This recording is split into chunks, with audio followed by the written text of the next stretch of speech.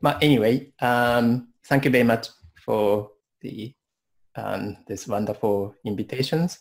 I'm Junichi Yamagishi, and we have, his name is Xin Wang.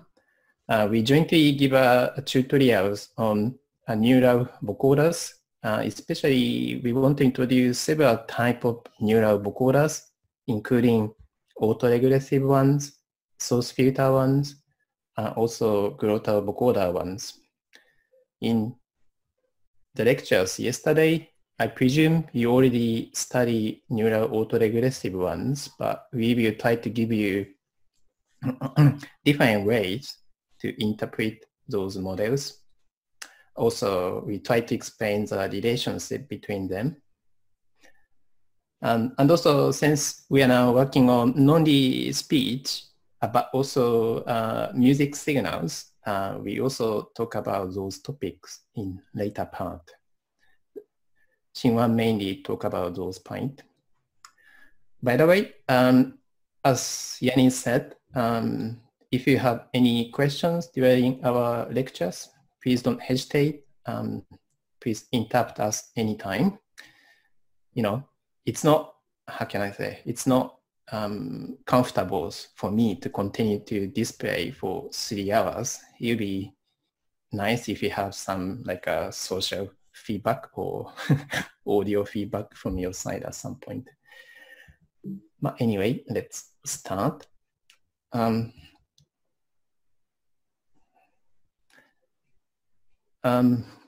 first of all, I'm professor at NII in Japan. I graduated from signal processing group who proposed capacitance vocoders quite a long time ago. But my supervisor at the time suggested me to work on machine learning at signal processing group, and therefore I studied hidden Markov models at the time. But since I was, how can I say, educated, those kind of like a vocoder topics, I was given wonderful opportunities to work with Professor Pav Alku on Glottal vocoders and its statistical modeling. I was also given another opportunities to work with Yannis on sinusoidal vocoders. It's statistical modelings.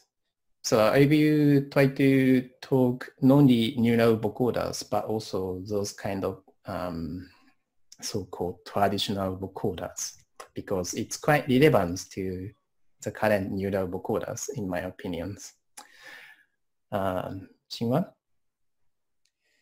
Yes, I'm currently a postdoc and I graduated from the same lab. I was working on the many on text-to-speech synthesis, especially the fundamental frequency modeling. After I graduated from I started to working on the neural vocoders, especially the neural source filter vocoders. So that's the reason that I will give the presentation about the NASF today, neural source filter model. Right. So this is the agenda of our lecture today. In the first part, we will quickly explain what is a vocoders. In the next part, we will explain how does the vocoders work. There are 3 parts in these sections. So part 1 is the overview of auto-regressive vocoders. And the part 2 is the source filter vocoders. And the part 3 is for Glottal vocoders. And after that, we will move on to musical instrument part. In the second sections, we will actually overview many vocoders, as you shown here. I think in total there are probably 15 vocoders, including non-neural ones and the neural ones. I understand that most of you are interested in neural ones, but I will quickly explain non-neural ones for each because it's theoretically it's quite relevant And also, once you understand non-neural ones, actually, we could understand why neural ones are better than the traditional ones so deeply. In part 1 and part 2, I will explain auto-regressive vocoders, such as LPC, as the non-neural ones.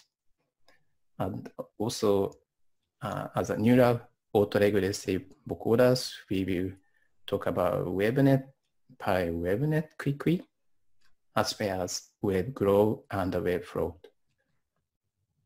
Since this topic is not only, how can I say, relevant to waveform generations, but also so-called representation learnings in machine learning field, I will also quickly mention how those models are useful for running meaningful representations for downstream tasks.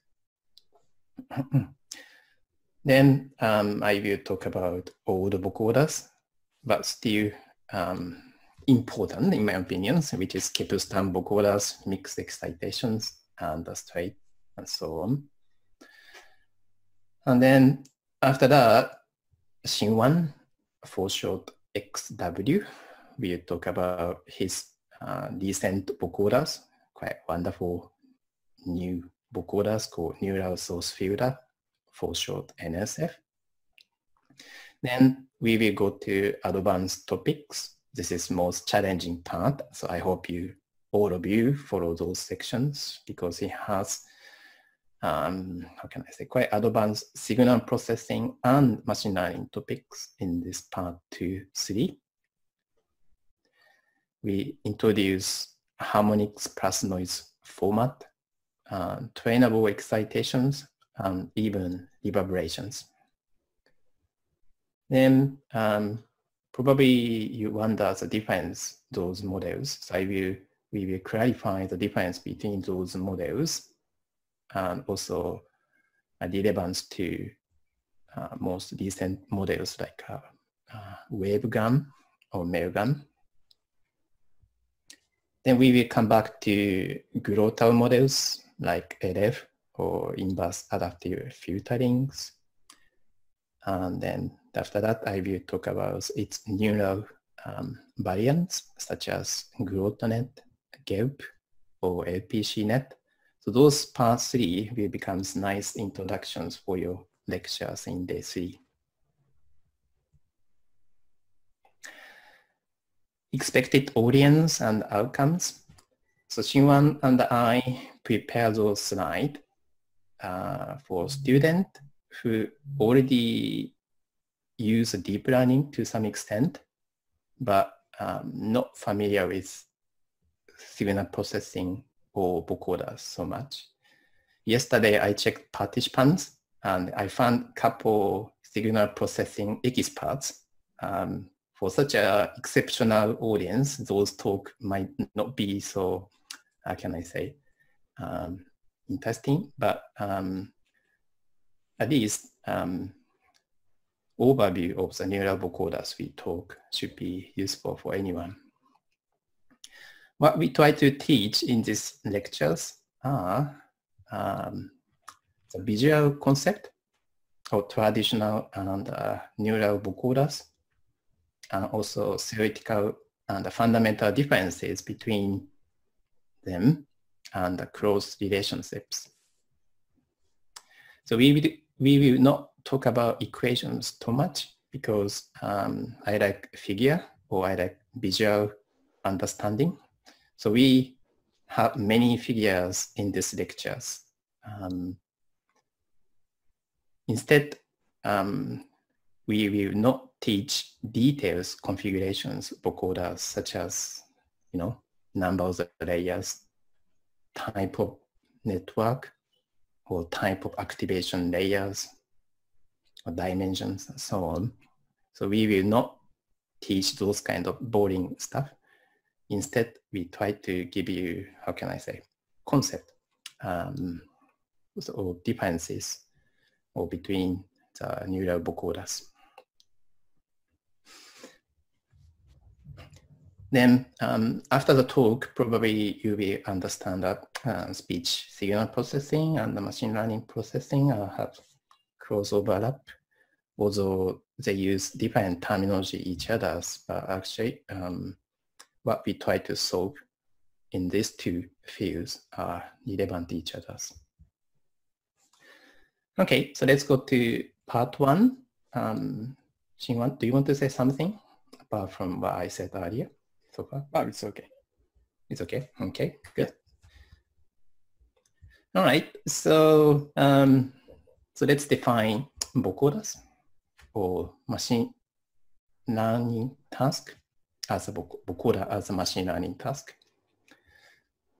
I think task is simple. The task is to generate speech waveform sample. So from given acoustic features. Those acoustic features could be spectrum envelope or other type of features, like linguistic features, or other information like a fundamental frequency. But sometimes they are called conditional features because those features become conditions to generate speech waveforms. But simply speaking, you could assume this is an input. Input is acoustic features, and we want to generate speech waveform sample. In this slide, we use mathematical notations like this. We use variable C as a conditional features or acoustic features. C1, C2, C3, and so on are time indexes. Sorry, conditional features are different frames at time. 1, 2, 3, 4, and n are time indexes. We input those features, vocoders, to generate waveform samples. O1, O2, O3, and so on. If we use PCM, normal PCM waveform format, O1 could be scalar value, as you know. But if we, for instance, quantize waveform using Neura, for instance, O1 could be vectors. So depending on the vocoders you want to use, there are several formats of input and acoustic features. The most basic format of the waveform is, yeah, of course, linear PCM. But instead of this format, sometimes we also use continuous values waveform or quantized waveform. In any cases, we use same notation O in these lectures. Examples of input acoustic features are Kepler-Strum, filter banks, and so on. So they are features representing spectrum envelope. We may also use other features like fundamental frequency or aperiodicity parameters to provide some noise informations in high frequency part. Since some of you might not be so familiar with signal processing or how we extract features, I try to visualize how we get those acoustic features. So if you segment speech waveform, especially vowel regions, you could see those kind of speech waveforms, which has like how can I say, similar patterns repeated. So you could see similar waveforms are repeated several times. So if you apply like time to frequency conversions called short-term Fourier transform, you can understand which frequency is strong and which frequency is dominant, for instance. So you could see that those regions dominant frequencies of those speech segments. But in the meantime, you could also see that those speech signal has many many frequencies mixed. If you don't know the theoretical background of those Fourier transform, you could imagine this is almost equivalent to prism. Prism is some, how can I say, interesting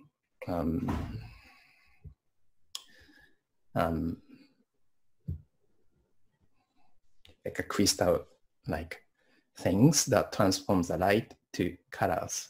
The light is, of course, waveform, and the color is the frequencies. So Fourier transform also does similar conversion from time to frequency. But as you can see, there's too many points in this frequency domain after the Fourier transform, which is a little bit challenging for machine learnings to handle. So we typically apply post-processing, such as Mail filter banks or Kaplan transform. Filter banks basically apply bandpass filters, which I will show the next slide, to represent auditory scales and also to perform dimensional reductions. On the other hand, Kaplan perform a few additional things over filter banks.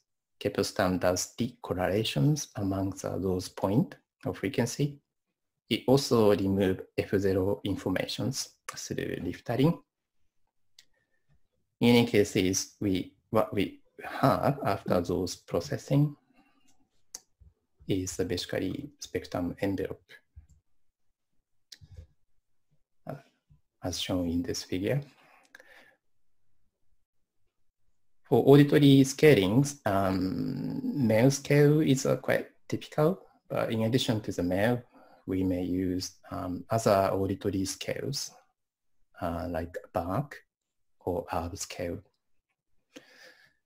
So the left figure on the top shows a relationship between linear frequency and warped frequencies. So there are some differences between those frequencies, but point is those auditory scales provide more resolutions onto low frequencies, because low frequency is more important for speech signals. After we have those warped frequency scale, we basically place filters, equalities, on the warped frequency scale, which becomes filter banks placement like light figures. Basically, we have many filters in low frequency part, as you could see. Oops, sorry.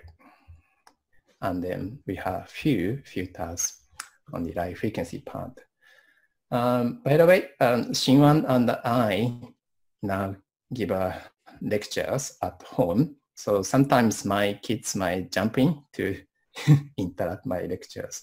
In such case, probably Xin Wang will take over and will carry on the lectures. So I hope I can carry on my lectures as long as I can. But anyway, that's after okay. We can also filter the, we will edit the video after that. So yeah, thank you. He might also wish to study, but anyway, after the filterings using those filter banks, so basically we will have simplified spectrums like blue curves at the bottoms. By the way, so I have a question here. Jan. Have you tried, I see that a lot of people use Mel filter banks for neural vocoders. Have you tried for the same vocoder, neural vocoder, to compare ERB, Mel, and Bark and see which one provides better results and compare as a function, for instance, of the gender, if it is tonal language, not tonal language, if there is any work around that? That's a good question. I haven't done comparisons of auditory scale for neural vocoder by myself, but Xin Wang did comparisons of waveform representations. He compared male filter banks and male capstan, and he found that filter banks are better than male capstan. I think somebody else also did similar investigations in the past. I did some relevant investigations for training HMM, not neural vocoders, and I compare those three auditory scales. According to HMM training result, the Berg scale was the best, the male was second, and the ARB scale was the worst.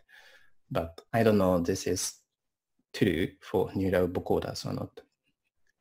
Okay, thank you. That's a good question. But point is, after the male filterings, FFT point, which is shown in the red, can be simplified with the blue curves as you see in the figure bottoms. Basically, those blue curves capture spectrum envelopes in middle frequency and the high frequency part of, sorry. But in the low frequency part, those filtering, male filter bank output capture the harmonic structures. So I will come back to this point in section 2 later. Since this is just overview of the neural vocoders, I just want to explain relevant tasks like copy synthesis, TTS, and voice conversions. Some of you already work on those. But in our definitions, copy synthesis is a task to extract acoustic features from waveform and synthesize speech using vocoders. In some sense, this is kind of like an autoencoder-like task if I use machine learning terminology. On the other hand, TTS and the voice conversion use different type of conditional features. TTS use a text as input. Voice conversion use a speech data uttered by somebody else as an input.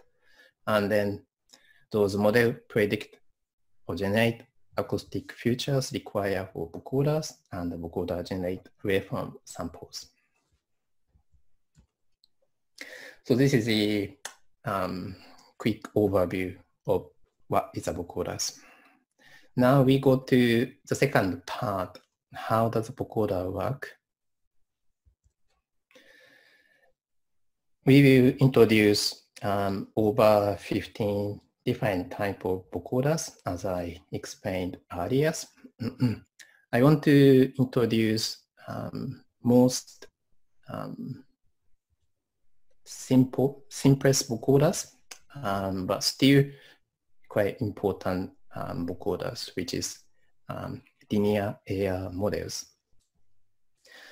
The linear AR models means basically we predict waveform sample n at time n, O(n), based on weighted sum of past waveform sample plus noise E. This is quite simple assumptions, but it's quite suitable for speech, and it has been used for speech field for over nearly 70 years. And this is called linear predictive coding because it uses linear weighted sum of past waveform samples. So A is called auto-regressive coefficients because using waveform sample itself to predict next waveform sample, so it's It's kind of like a auto predictions based on past samples. So typical number of the waveform samples used for predictions, of course, varies depending on the data or task, but those are relatively limited, and then values are like a 10 to 16. So as you could see from those illustrations, if you wish to predict waveform samples in red here, sorry, let me use a pen. If you wish to predict this, those models, what those model does is simple. We basically check the past waveform sample and consider its weighted sum.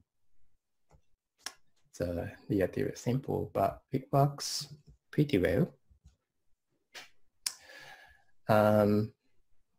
This is the how normally apply those LPC to speech waveform. We apply frames to get segmented speech waveform. Then for each segment, so we compute optimal LPC questions, auto-regressive questions. If we use TTS or voice conversion task, we predict those LPC questions from text or source speaker instead of using LPC questions extracted input frames. Then we will generate speech waveform back through overlap art.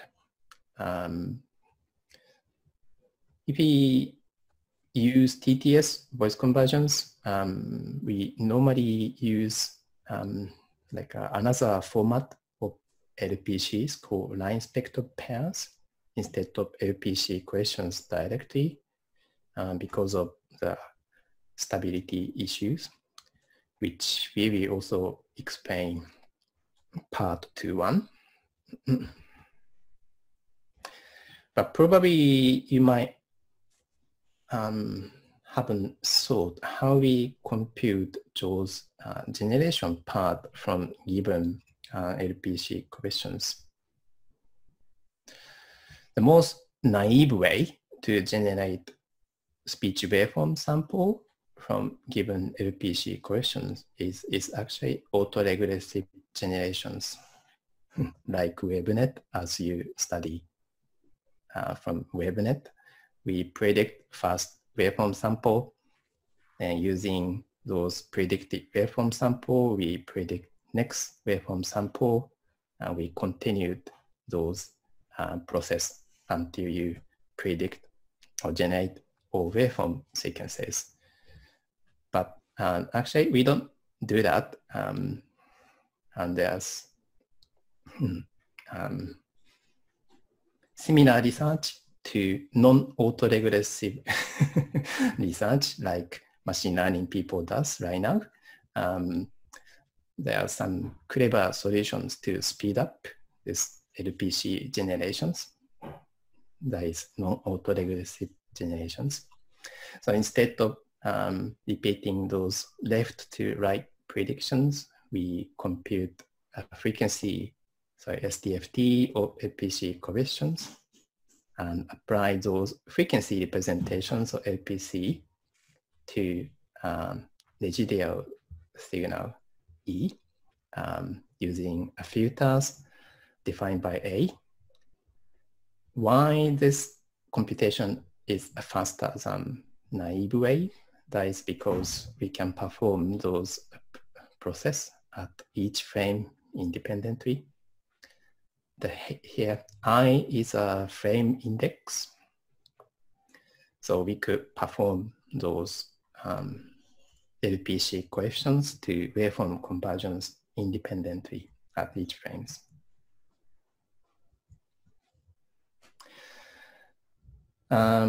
I borrow those equations from lecture books, but if I use machine learning term, basically we use mean square errors to estimate auto-regressive questions, meaning basically we compute residuals between Glottal's waveform at time n and the predicted waveform at time n, which is sum of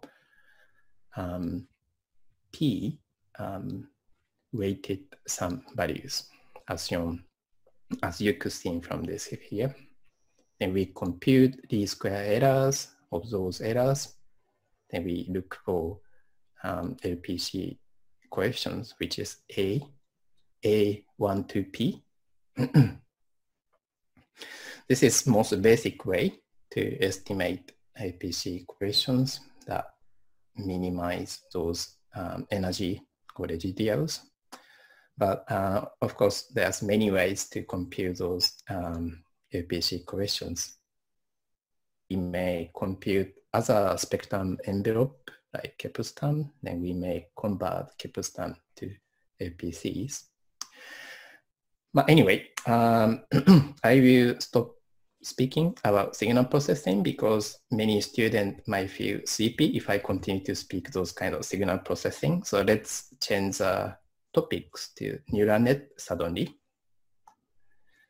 But I will talk about in-between models, meaning like a waveform models in between LPC and the wavenet as a starting point, so that we could gradually derive wavenet from LPC.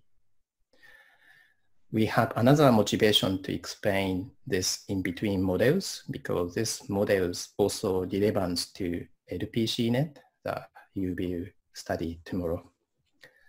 So please let me explain those neural linear auto-regressive models, where basically we still use linear auto-regressive coefficients A, but we predict waveform sample O using neural network.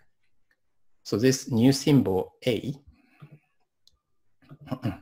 this one is a neural network now. In LPC, and the relationship between waveform sample and the past waveform sample was linear, deterministic.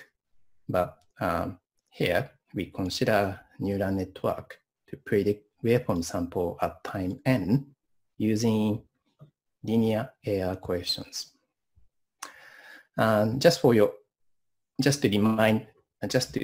recap your memory, C is a conditional features, and then this notation represents a set of past waveform samples.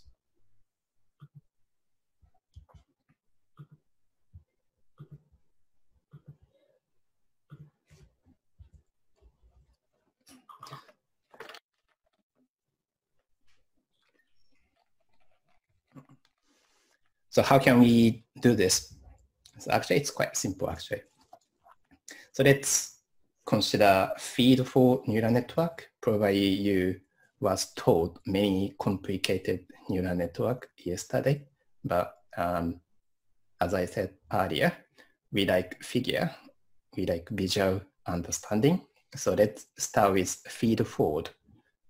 But using this feed forward, let's predict waveform sample with LPCs, which becomes basically this network. So you could see that condition C is input. So those may be up samples to align the time differences between frames and waveform sample. But it doesn't matter. We could simply repeat conditional features so that the total length becomes matched with the waveforms. We first predict Gaussian distributions from those conditional features through feed forward. But those Gaussian distributions have some constraints shown here. Observations at time n has dependencies to previous waveform sample and also previous waveform samples. So in other words, this is the second order autoregressive models. If we explain these models using probabilistic form, it becomes like this. Probability O, the given LPC coefficients, set of LPC coefficients and conditional futures can be represented a product of each probability at time n. Then each probability at time n would be estimated by feed-forward network that use conditional future C. Of course, we could use recurrent neural network instead of feed-forward by adding some dependency between the state, like this figure. But still, point is attaching autoregressive questions A to the output. Probably some of you wonders why we need to have such a autoregressive questions between output.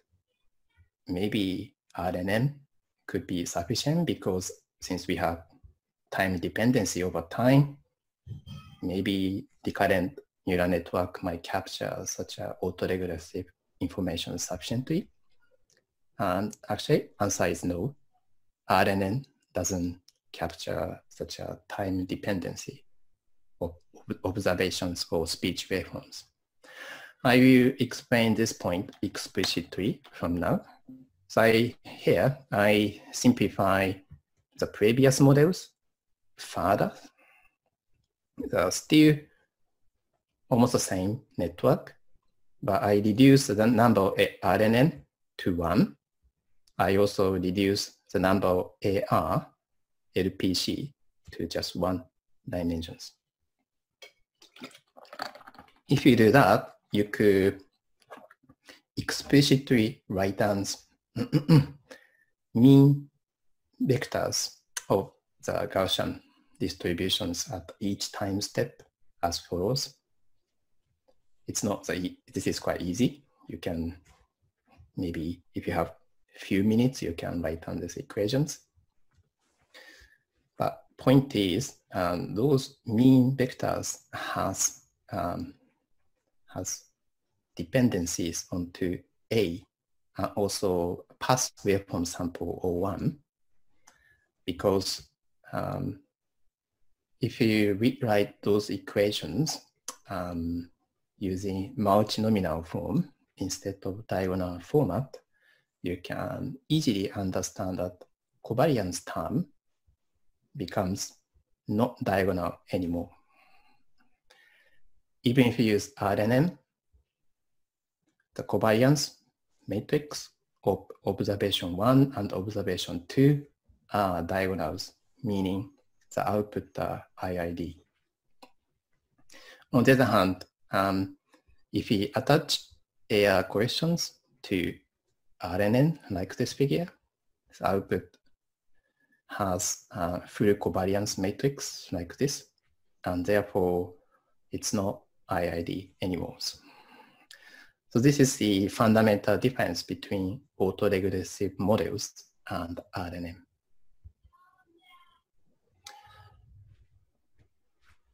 So after we attach such AR questions, how do we generate speech waveforms? Of course, we may simply estimate those AR parameters from conditions, but it's also possible to estimate residuals between target waveforms and predicted waveforms E, and those residual E may be predicted by other models shown here. It's named residual modelings. This is for visualizations, we divided those two parts to two components, but this is mathematically equivalent. So in other words, we could estimate those error coefficients and also the models. Another model that predict residual component E at the same time from sheet.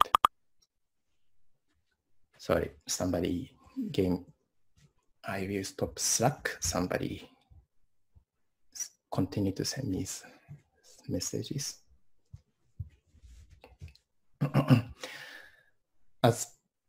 So this was the training. At inference, we do basically inverse processing from given conditional features like a spectrum envelope or other type of features like aperiodicity or fundamental frequency. We first predict residual signals E and then apply auto-regressive generations.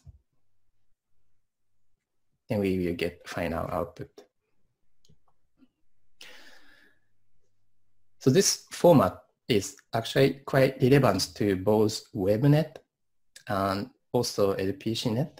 If we advance those linear AR modeling part further, it will become nonlinear auto-regressive models and also WebNet.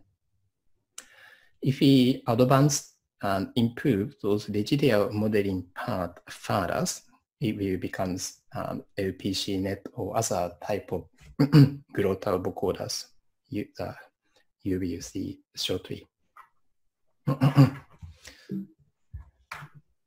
First, in this part, please let me explain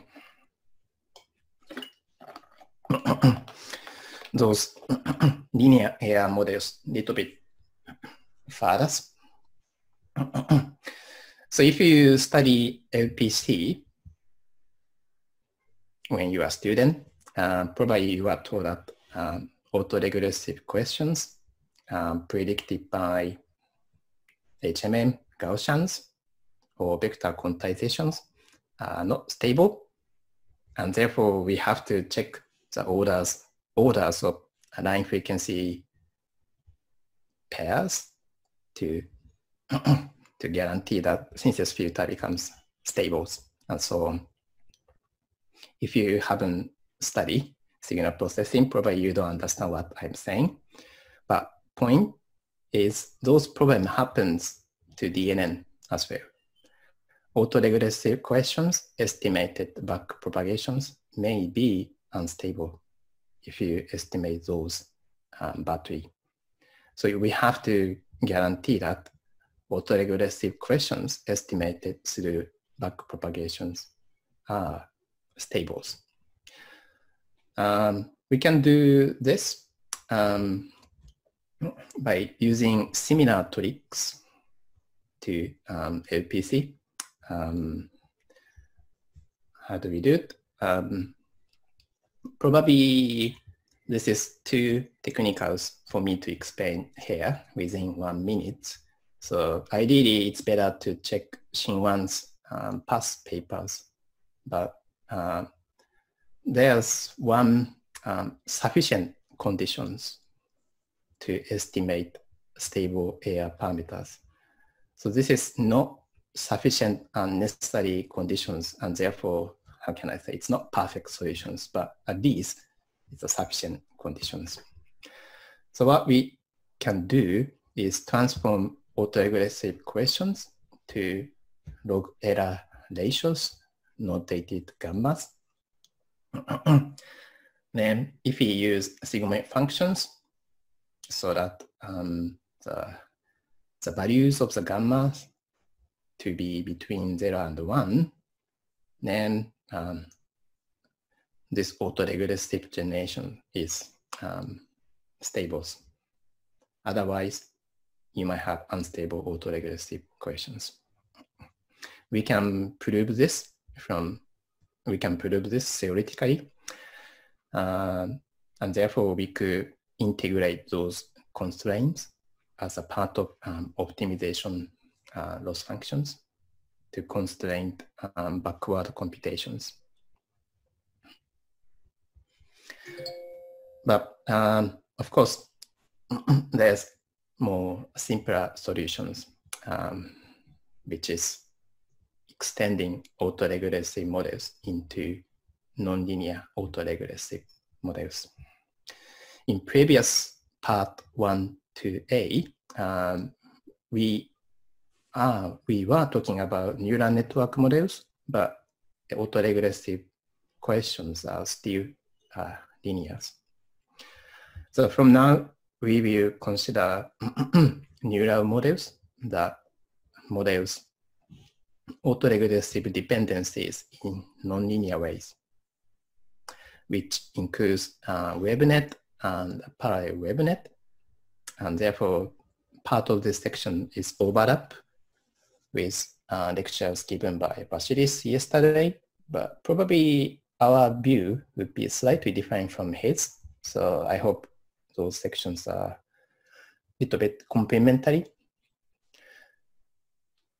So in previous linear auto-regressive neural network cases, we assume that waveform sample at time n can be approximated using linear weighted sum or past p samples, but we will extend these assumptions further.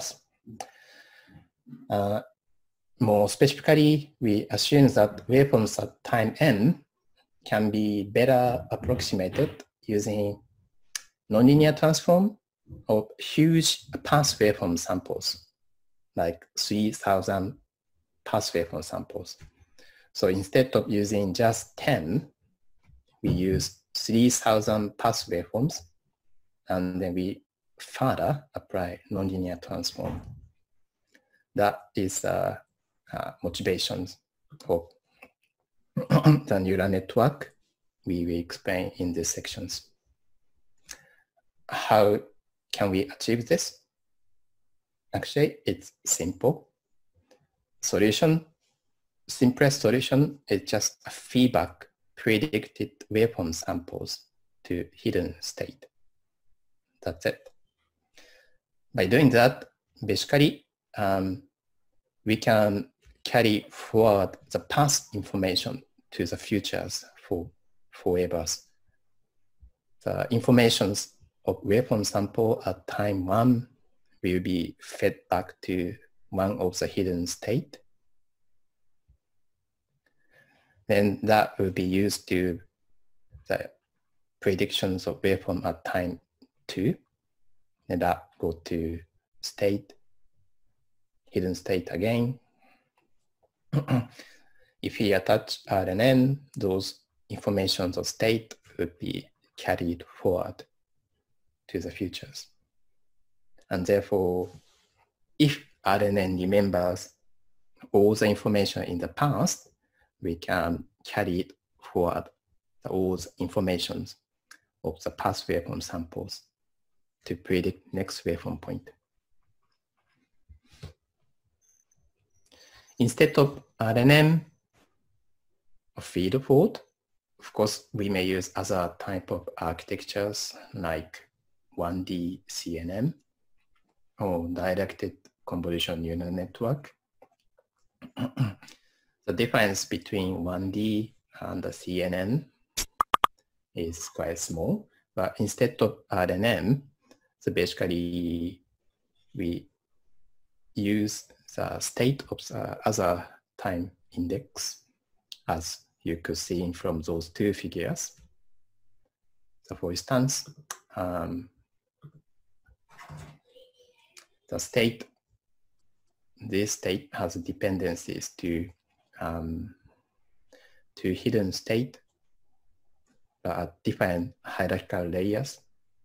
On the other hand, for instance, those state has dependencies to this guy, and also another state far away in the past. But probably some of you might not use a CNN before, so we try to visualize how CNN works. Here we assume 1D CNN instead of 2D CNN. 1D CNN is basically filtering if I use signal processing terminologies. We have filters and then we have vector sequence. In the case of input layers, those would be acoustic filters, C. In the case of the intermediate layers, those vector sequence are output of previous hidden state.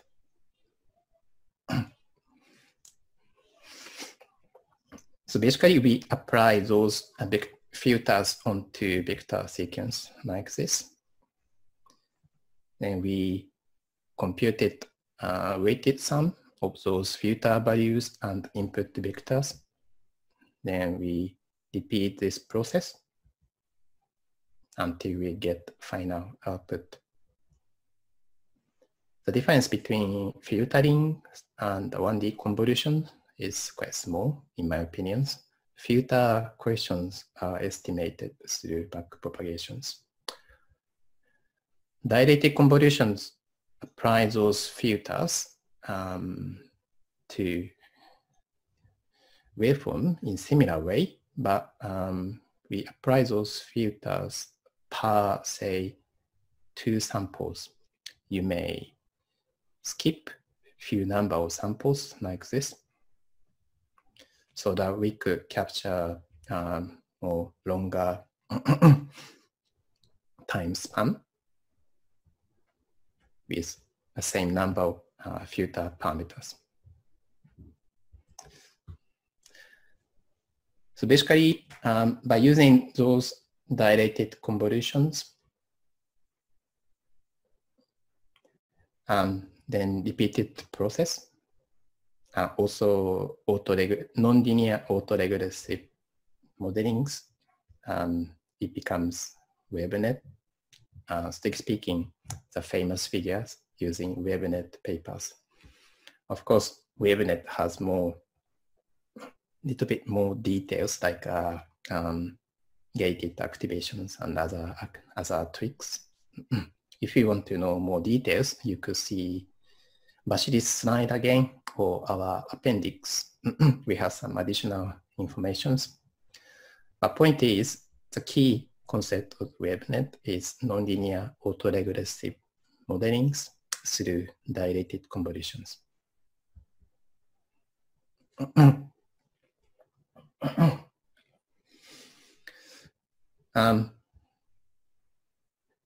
So far, we explained one type of input, which is C.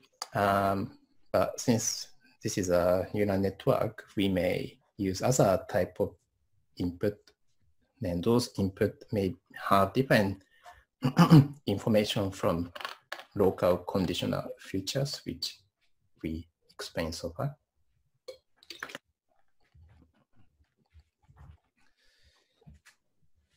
So those are useful to train WaveNet, for instance, TTS. For the WaveNet TTS, we use speaker and language, the labels, as global time invariant features, and then input linguistic embedded features plus F0. Then we predict speech waveforms. On the other hand, for WaveNet vocoders, we input acoustic features. Sometimes we input speaker embedding vector as S in this figure, but it seems that acoustic feature seems to be sufficient.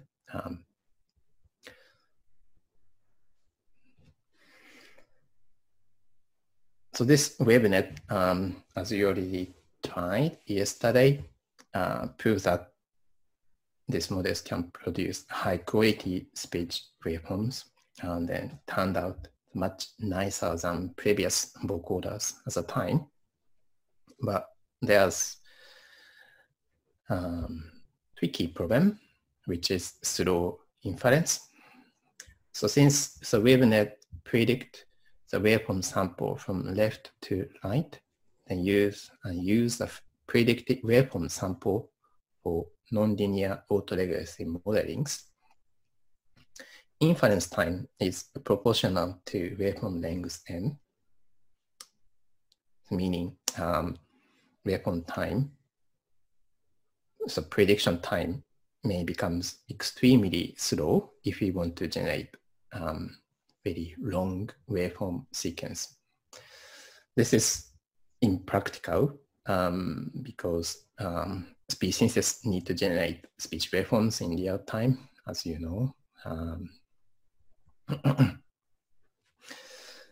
And therefore, I think you also study this parallel WaveNet, but this parallel WaveNet introduced two new concepts, which is invertible neural network and normalization flow to speed up basically inference time. The key concept of those invertible neural network and normalization flow is as follows. For training, so basically we still want to use a powerful neural network, and then we may spend a lot of time to train good models, but we want to somehow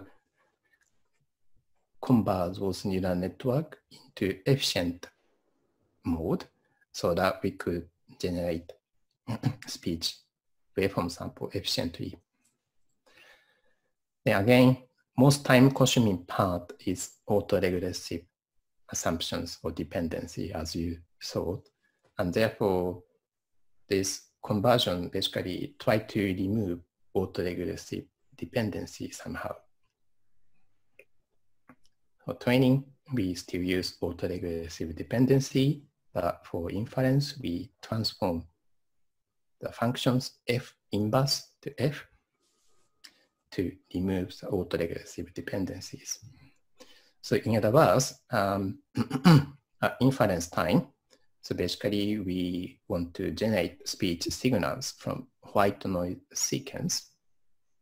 On the other hand, at training, we wish to transform the waveform sequence O into white noise sequence C. But this is quite challenging because the mapping from speech to white noise, of course, it's possible, but it's not learnable. So what we can do is we apply such a transformations gradually and repeat such a operations many times to remove temporal correlations of speech gradually. So as you could see from those figures at bottoms, we applied neural network F, which is invertible, to remove temporal correlations gradually and make it closer to white noise sequence generated from Gaussian distributions. At synthesis time, we generate white noise sequence, which is independent each frame, and therefore we don't need to do like a left to right waveform generations. Then we applied inverted functions trained to those white noise sequence so that we can gradually change the back to waveform, to speech waveforms. This is concept of normalizing flow. And then since this try to remove auto-regressive dependency from inference time, so it's called inverse auto-regressive flow. This is quite nice because inference is faster, much faster. It's no more proportional to waveform length, but I'm afraid on the other hand, training time becomes extremely slow because we need to use auto-regressive trainings instead of inference. And therefore, training time becomes longer, and also it becomes slow to converge. And therefore, in the papers proposed from DeepMind, and they use additional tricks, which is teacher-student training, to accelerate such a slow auto-regressive trainings. Basically, they train the normal WebNet, and then they try to use those pre-trained WebNet as the teachers to speed up the training of student waveform models.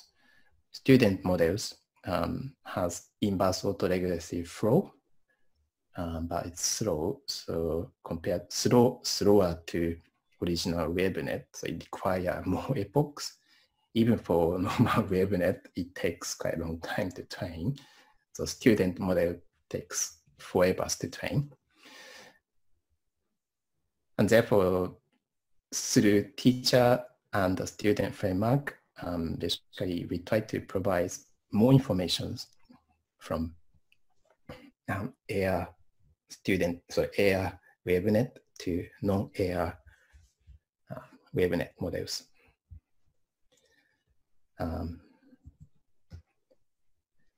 In the end, it becomes very complex implementations of, I don't know, somebody tried to implement parallel WebNet, but it's really complex because it has autoregressive flow, teacher and student constraint, also other type of constraint like STFT laws or other, right?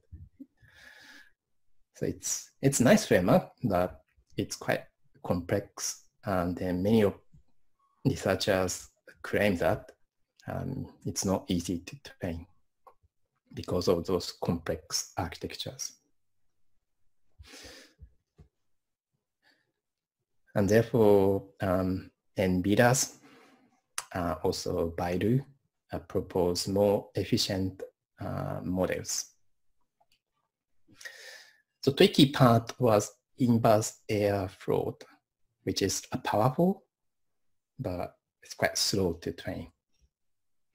So basically, in this wave growth and the wave float, they give up to models to proper autoregressive dependencies of entire sequence, but instead they try to models dependency within a frame, O1 to OT. They are calling this framing options as like a squeezing operations, or like such a stupid name, but basically it's basically framing options. So basically we segment speech waveforms into many frames. Each of them has a T waveform point. Then those models try to learn dependencies between such a short speech waveform and the noise sequence. I wrote many texts here, but the figure bottom is quite easy to understand. In the left one is the dependency or relationship between waveform point and also latent, modeled by white noise. So instead of entire waveform sequence, wave flow consider only 8 waveform point, quite short frames. Then those models try to decorrelate those 8 waveform point only and transform them into white noise sequence. But white noise sequence also has only 8 point only. Then those models repeat those operations many times so that we could get true white noise sequence after decorrelations. Wave growth use little bit weird dependencies shown in right figure bottoms. It models dependency on the half of waveform point within short frame and transform such a short half of the waveform into white noise sequence. In the next operations, basically they swap the areas where we apply such a flow transform and repeat those operations many times. So those operations, as you could see, is quite simplified, meaning it's low capacity transform compared to nonlinear autoregressive models. And therefore, we need to apply decorrelation transform many times due to such a low capacity float. So in the end, it becomes, again, slow to train. Wave growth takes 2 months to train because of those low capacity float. It doesn't have autoregressive assumptions, but it has many layers for nonlinear nonlinear decorrelations between speech waveforms. So it's still slow train. So wave float proposed by Waving is, how can I say, has a good compromise ability. It has better capacity than wave growth. Also, it also requires less number of flow transform compared to wave growth. But there's more efficient way to generate speech waveform. So that is the neural source filter models and also Glottal models, which we will explain in part 2 and part 3. No, sorry, part 3. But before that, I want to quickly talk about another relevant topic, which is representation learning, because I simply like this topic, because neural waveform models can be used for other purpose, meaning future extractions. So a good example of this is the auto-regressive predictive coding predicted by a James Glass group. It has same or similar task to vocoders, basically from past waveform sample. They try to predict future waveform sample, but they try to predict not the next sample, but waveform sample at k step ahead. So as you could see from these equations, the neural network has an input, which is waveform sampled from at time 1 to time n, also residuals. Using those input, this neural network predict waveform sampled at k step ahead. Of course, this k depends on the task, also features that you use. But they propose these models as representation learnings, meaning they are not interested to generate speech waveform. Instead, they are interested in using hidden features learned from the data. They assume that neural network basically train in this way, basically compress all the past informations to predict waveform sample at k step ahead. And therefore, the output of intermediate layers must be meaningful for another type of downstream task like speech recognition, so speaker rec.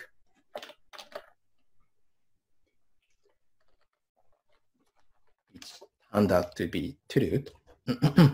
So they are now investigating more sophisticated input network to to learn representations, meaningful representation for downstream task from waveform or through auto-regressive models. I need to delete this comment. Okay. Another topic which we will quickly mention is vector quantized variational autoencoders, VQVAE for short. This is also quite nice models for representation learning from features. So motivation is similar to APC, auto-regressive predictive codings, which I mentioned earlier, but this model tried to extract features from speech waveform and then further try to discretize the features. Then they propose to use those discretized latent for other tasks. The models is trained in autoencoder manners. After we extract discrete latent, those discrete latent is used as an input to the wavenet to generate speech waveform, and therefore we could train those models without using any labels. They assume that the learned discrete latents capture phonetic informations and automatically, and therefore must be quite useful for low resource speech recognitions or low resource speech-to-speech translations. Recently, this model is also applied to music. Also is turned out quite useful for singing and music generation as well. All right, so Xin Wang, probably I should speak a little bit faster, right? Yes. Do you need to take a break? I think this is also your part. I think we could carry on a little bit more if everyone is happy. No, it's up to you. I will quickly. You can ask her, but probably there are questions, you know. Sorry. Guys, is there any question? Hello. Yeah, I would have a quick one, if I may. Sure, of course. So at some point you said that in this autoregressive models, linears and nonlinear ones, you can choose to model the coefficients or the residual, and this is mathematically equivalent, right? Mm-hmm. Yeah. But is this also computationally or in a training manner equivalent? I mean, is there one of the two which is better? Xin Wang, can you go back to a slide where we explain linear AR models 26? Yeah, thank you very much. So basically we simply format equations using new variable E, and then we try to predict E from condition C. But I think this is a models proposed Xin Wang, so I will let Xin Wang to speak his opinion. Okay. Yes, I think your question is about asking whether we predict the residual or predicting the LPC coefficients, right? Yeah, so I also understand that, I mean, theoretically this is the same thing, right? I can get one out of the other, but yes. I mean, yes. Is it also practically the same thing? Is one better than the other in the quality, or? It depends on the application. I mean, for example, for speech, well, this model showing here is mainly used for predicting other kinds of one-dimensional signals, such as the fundamental frequency of the speech. So in that case, the LPC coefficients part can be very simple. We can use the same coefficients for all the time point. But in this case, the residual must be predicted from the linguistic features. But for other kinds of applications, for example, what's the name? Glottal DN or Glottal net. In that case, it's more important to predict the LPC coefficients from the network. In that case, they just directly, no, it's not the way. They also need to predict the the excitation from the input acoustic features. But I mean, just depends on the application. Sometimes we can directly use time invariant coefficients A here for all the time steps. Sometimes we need to also predict the A from the input features. It's hard to say which one is better. It really depends on the application. I also want to clarify a few points. So in these models, we don't have two-step training like AR estimations followed by standard LPC models, so LPC estimations followed by RNN training. So those LPC questions, LPC-like questions A and RNN parameters jointly together using back propagations. On the other hand, the LPC net or Glottal net, so you will see later, estimate those two parameters separately. Typically, we estimate LPC coefficients in standard way, then we compute LPC residuals in advance, then we fit another models. But in this linear AR models, basically we train those two parameters simultaneously.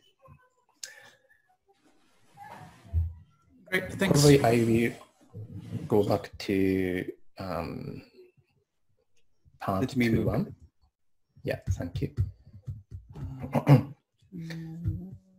So since I want to preserve some time for Xin Wang to speak his neural source filter models, I will quickly speak this part, which is non-neural source filter models, including Kapustan vocoders, mixed excitations or straight, which can be represented in mathematical form like this. Here, F is a filter, and E is the excitation signals, and C is a conditional features. But we should say that this excitation signal E isn't white noise.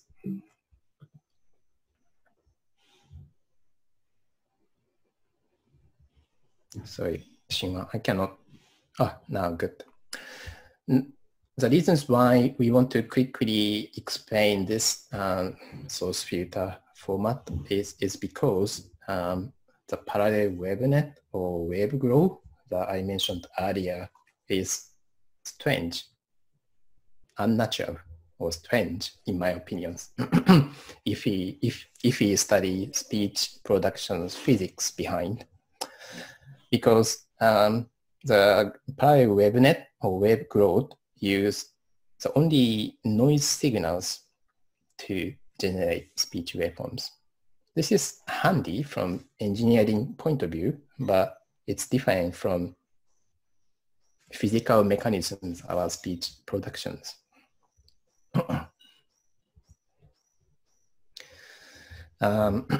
So in this short presentations, I try to convince you why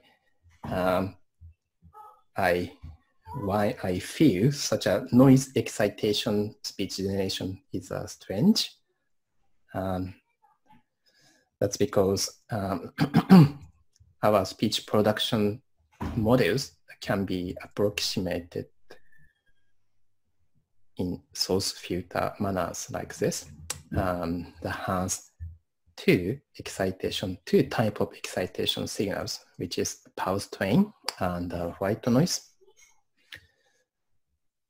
So probably you have seen this figure before, because it's quite famous figure. In the source filter theory, we prepare two type of excitation signals and mix them according to voice and voice informations. Then we apply filters defined by spectrum envelope to generate synthetic speech. So probably, but you haven't seen why we could derive this format from speech production point of view. So please let me quickly explain why. In order to do that, I need to define a few symbols, which is frequency F and a wave length L, which has one pitch wave. F multiply lambda is equals to C, which is speed of sound, 300 meter-seconds per second. Then we now consider fitting the waves into closed tubes that has the length of 75 centimeters. The reasons why we consider such a weird length, 75 centimeter, is because this is an average vocal tracts length of humans. Then if we consider a fundamental, wavelength of a fundamental wave that can be fitted to this closed tube is, as you could see, has the length of 0.7 meters, which is 4 times the length of the tube. And therefore, we could say that resonance of those closed tube is 500 Hertz. We could also compute other resonances that fit to those closed tubes in analytic way. Probably you might study those kind of physics when you're high school. The other wavelengths that fitted to this closed tube has 1/3 or 1/5 of the length of the wavelength, and therefore their frequencies are 1,500 Hertz and 2,500 Hertz. In other words, frequency response of the tube is those 3 frequencies that I calculated just now. Of course, in these assumptions, meaning using closed tube as a human vocal tracts, is too simplified assumptions, and therefore in reality we should use use more appropriate the shape of vocal tract and their frequency resonances. But I just try to explain the derivations of source filter models. Other excitations we use is basically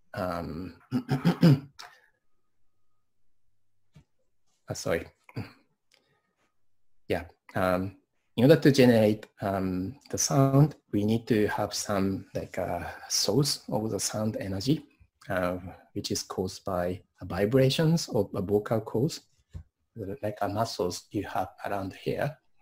Those muscles repeat open and close, and then those frequency of all those open and close correspond to a frequency of fundamental frequencies. So if you visualize the airflow coming from your lung, it becomes like this when the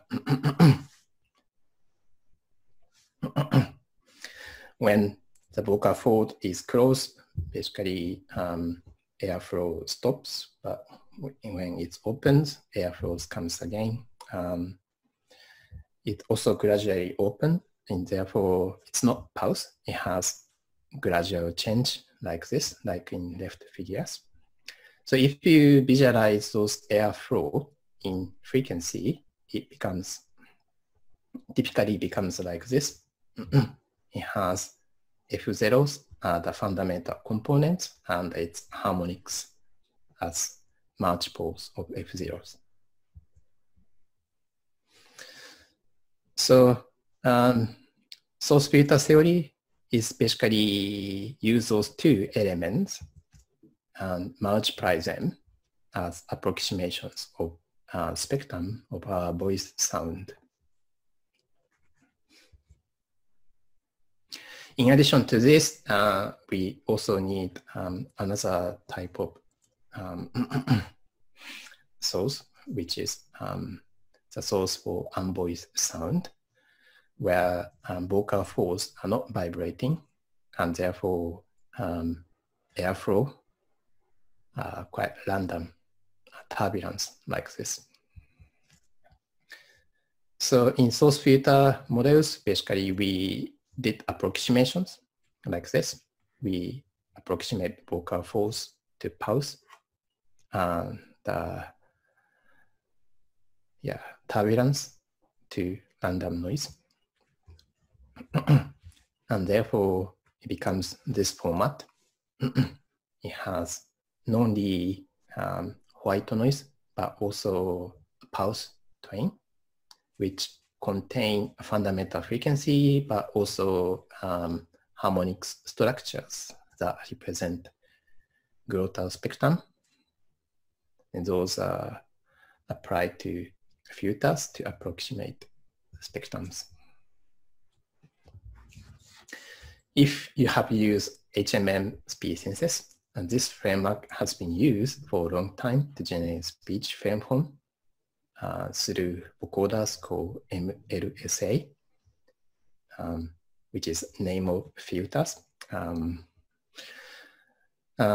It works like this. It uses in standard source filter way, it uses a pulse and white noise and mix those two sources to generate excitation signals. Then those are filtered by Merkepstam, which is,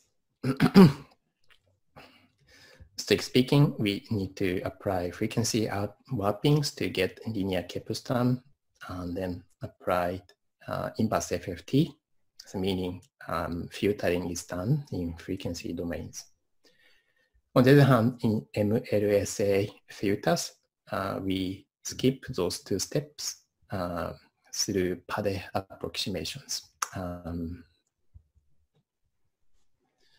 We could consider slight variance like mixed excitations, where instead of binary selections of pulse tone or white noise, we consider a weighted sum of those two excitation signals. Probably you might also remember those names of vocoders called straight and loud. They are also a type of source filter vocoders, but it has some additional tricks to remove audible artifacts. According to their claim, they claim that a small change of F0 at each frame causing audible artifact. So please remember that spectrum envelope, so our spectrum has two components, which is envelope, also plus envelope defined by format or vocal tract resonance, plus fine structures defined by harmonics. So meaning if F zeros, each frame has different values, slightly different values. The harmonics position slightly change, as you could see from those red arrows.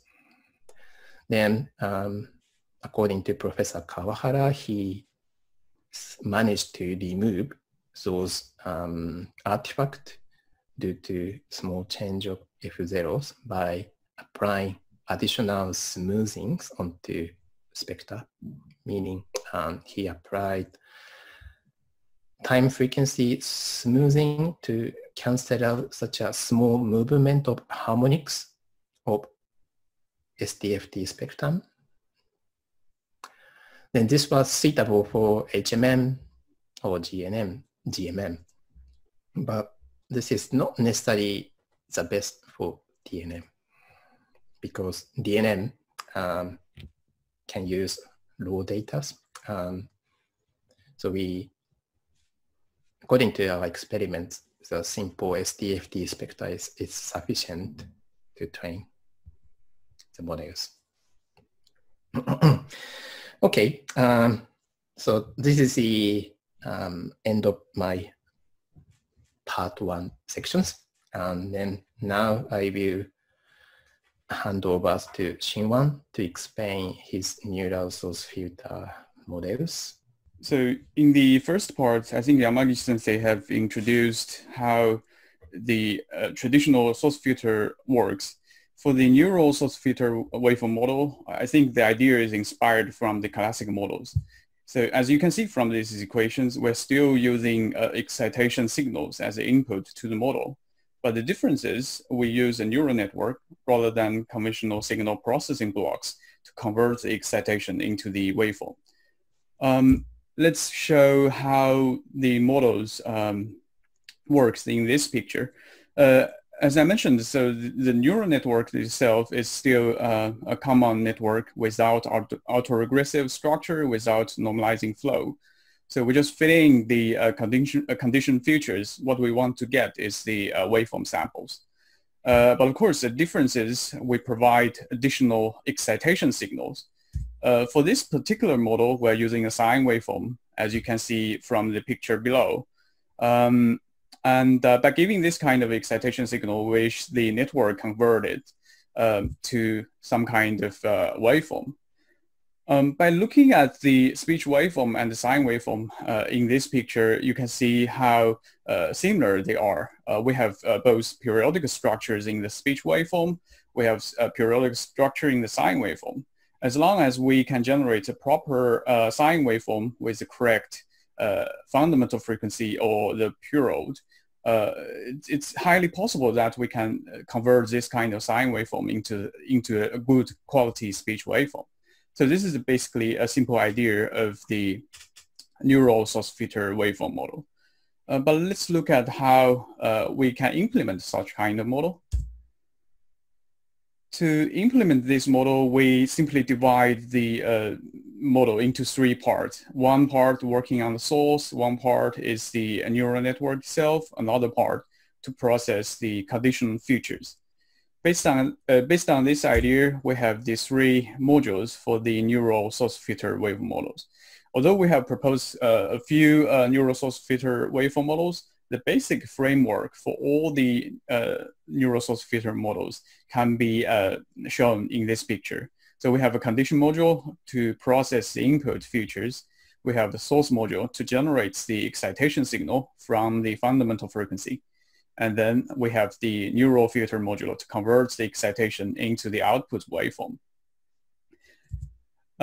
Notice that the input acoustic features requires F0 because we need to generate the excitation signal that carries the source information. The output for the neural source filter waveform model is a float valued waveform. So this is different from the wavenet, which uses the quantized waveform. So I think this is important to know. Based on this structure, from now on, I'd like to briefly explain each one of its modula. The first one is the condition module. This is quite simple. One purpose of this module is to do upsampling. As I mentioned in the first part of the lecture, we know that the input acoustic features are defined for each frame, but we need to generate waveform for each sampling point. So in this case, one simple way is just to directly upsample the acoustic features by duplicating or repeating each value of one frame multiple times so that we can get upsampled features. Of course, we can also use additional LSTM, RN, or convolution layers to change the dimensions or to transform the input features slightly before we fit in to the neural filter module. So this is a simple idea for the condition module. Of course, I think many of us may know that there are many ways to do the upsampling, for example, by using the so-called transpose 1D convolution or deconvolution. And you can check these blocks, and I think you can also try it in the hands-on session to try different flavors of a condition module. But for us, the NSM models, we use this simple condition module to process the input acoustic features.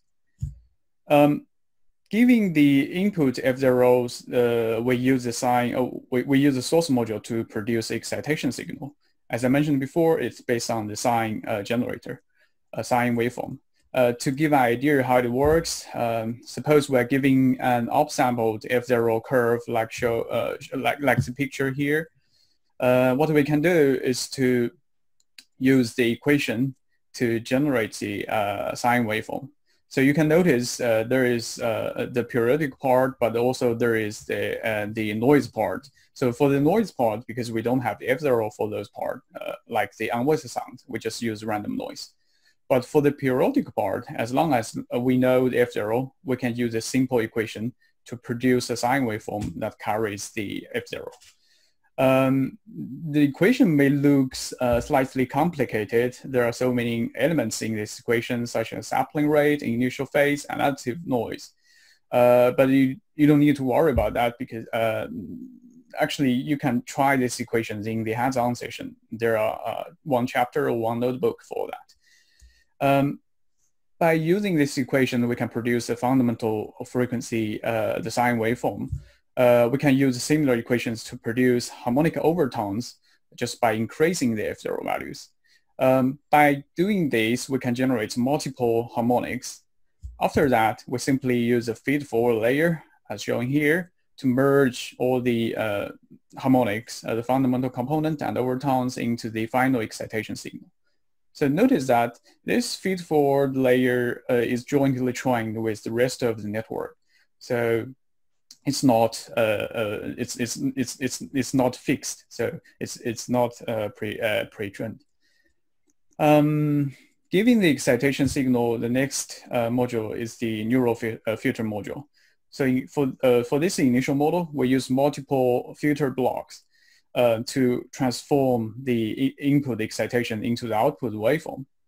But of course, in this case, it's a neural filter block.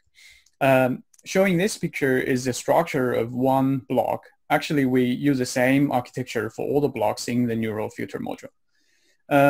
If you see the picture on the top of this slide, you can realize how it is similar to what we used in the, for example, WaveNet and ClariNet. We use dilated convolution. We also use the gated activation function. We also use the affine transformation to transform the input signal into the output signal. And of course, we follow the conventions, for example, using a 10 dilated 1D convolution in each block. And then we just repeat the structure for all the filter blocks.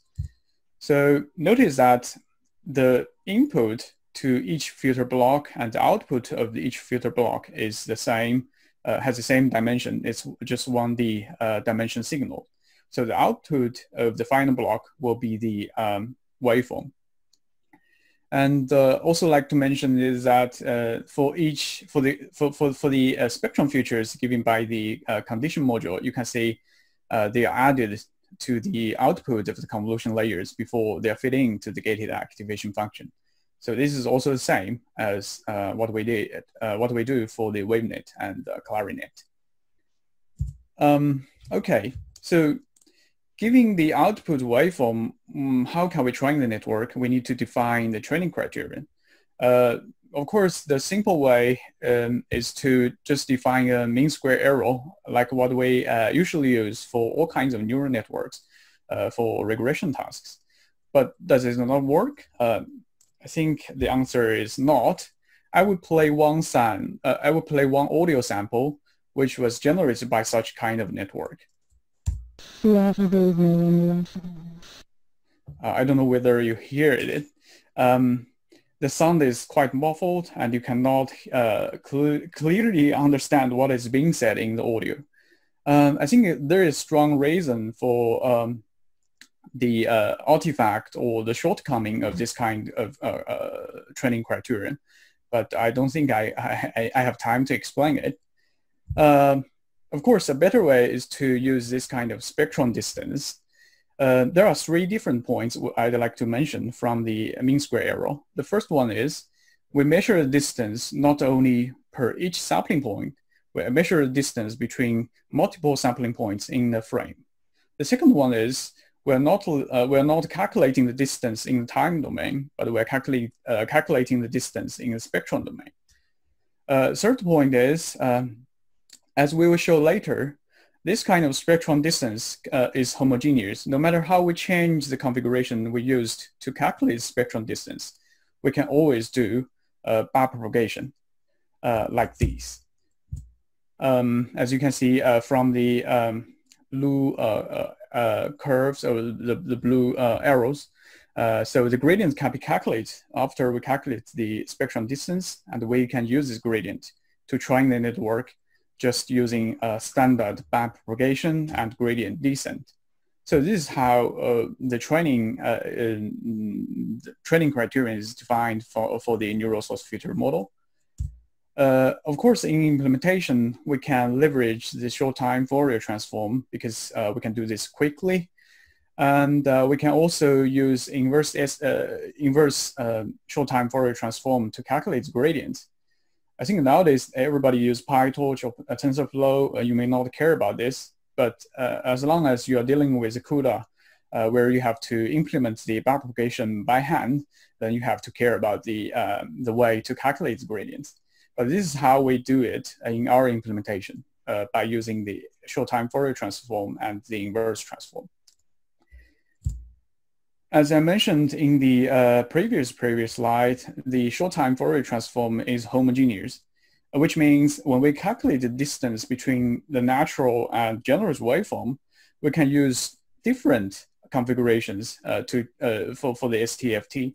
For example, we may change the the frame length, we may change the window type, we may change the number of FFT points we used.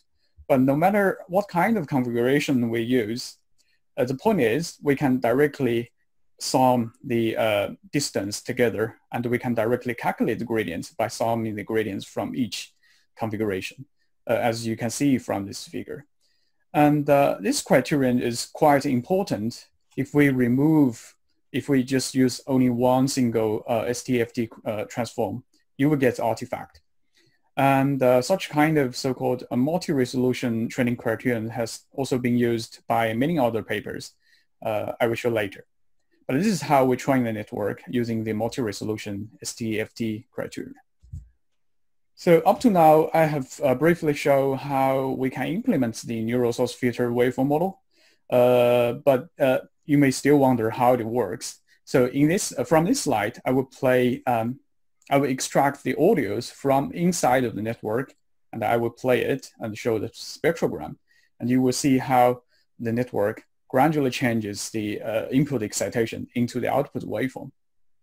So here is the excitation signal.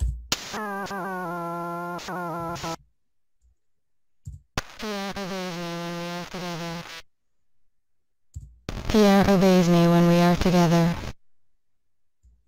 Pierre obeys me when we are together. Pierre obeys me when we are together. Pierre obeys me when we are together. I think from this demonstration, you can see how the input excitation, which only contains the fundamental frequency or pitch information, is gradually changed by the filter block into the output waveform. Although the picture I shown here shows a spectrogram, but remember that all the operations are done in the time domain. We directly generate waveform. So you can notice how the filters, neural filters, can add the details to the spectrogram or to the frequency domain of the waveform. And our final output will be the speech waveform of the target speaker. So another interesting demonstration I'd like to show is here. So suppose we have trained the network. We fit in the input acoustic features such as the mirror spectrogram and also F0. So what will happen if we change the F0 input? So remember in the old days, for example, when we are using a straight, once we change the F0, the output waveform will also change accordingly. That's one advantage of the traditional source filter waveform model and the straight vocoder. But whether we can do this on neural source filter waveform models and the WaveNet. So I'd like to play the samples first, original F0, and then we increase F0 by just multiply it with a factor 2, or decrease it, and finally fitting the zero F0. I will play the sound.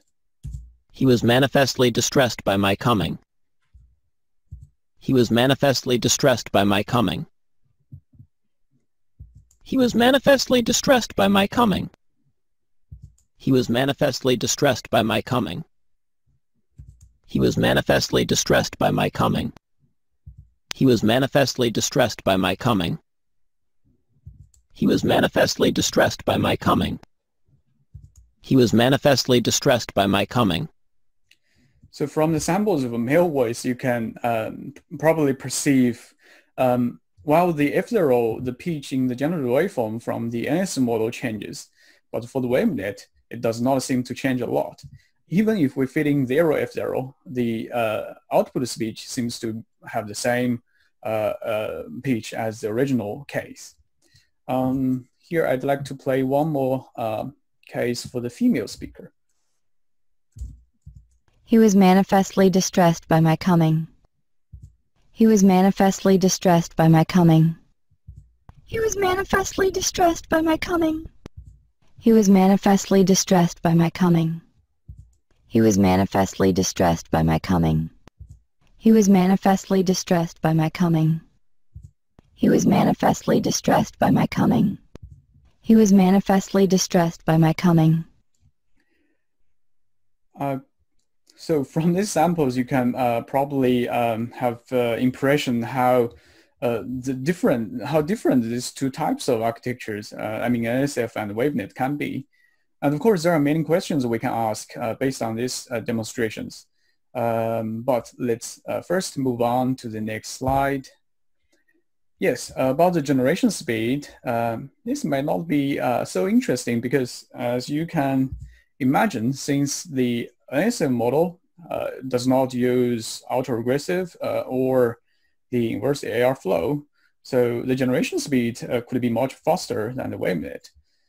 So this is expected. But here I just like to mention that if somebody happened to use the NSM model before 2020, or if you see the paper from our ICASP, we have a memory saving mode for the NSF where we dynamically allocate GPU memories. In the original implementation, the speed for that one was quite slow. But since the beginning of this year, we have implemented a faster version for the memory saving mode so that we can generate a long waveform with less than 1 gigabytes of the GPU memories, and the speed is still fast. This is a simple thing I want to mention from this figure, but probably it's not interesting because as long as we are using the non-auto-regressive model, the speed can be fast. Okay, up to this point, I have briefly explained the basic idea of the original neural source filter waveform model. So after that, we did a lot of improvement or change to the original model. For example, as shown here, we may use additional excitation signals. We may improve the model to cover reverb effect in the audio data. So this is what we did for the improved neural source filter waveform model. to give you a brief review about the improvement. So as you can see from this picture, in the original wavenet, we're using a single source, one single stream of neural filter to produce the speech waveform. But we know that speech waveform has not only the periodic component, but also non-periodic component. So in order to make the answer model more suitable for speech, we borrowed the idea from the harmonic plus noise structure. We derived two different types of models here, with fixed band for the harmonic and plus noise. Another one is the time invariant band. I will show the details later, but this is one point we'd like to mention. Second one is, although we are using the sine as excitation, the question is whether a sine waveform is the best for speech production. To improve this point, we introduce a cyclic noise excitation, as I will show later in this part of lecture. Finally, I'd like to also mention that we also simplified the neural filter block. I think I will not explain the details here. You can find the slide in the appendix. Okay, for the first part, we introduce we incorporate the harmonic plus noise structure to the neural source filter waveform models, as you can see from this picture. For this model, we not only have one source, but we also use another noise source. We not only use single stream of filters, but we're also using two streams. So the top stream which will receive the noise excitation and produce some kind of waveform. So after we produce the waveforms, we will sum them together through the conventional low pass and high pass filters. Then output will be the final waveform. Here is one example how it works. So this is the spectrogram of the waveform generated by the two branches. The upper one is generated from the noise signal, and the bottom one is generated from sine excitation. So you can see the harmonic structures in the spectrogram at the bottom. Giving the input waveform, we just pass them through the high pass and low pass filters to remove the frequencies. For example, in the high frequency region for the for the signal at the bottom, to remove the low frequency for the signal at the top. After that, we can directly sum them together to get the output. So this is how it works. I'd like to mention that although I show spectrogram here, all the waveforms are generated in the time domain. So we don't directly generate spectrogram. This is only plotted for visualization. Yes, somebody may wonder how can we incorporate the conventional digital filters with the neural networks, whether we can train the network through backpropagation. The answer is yes.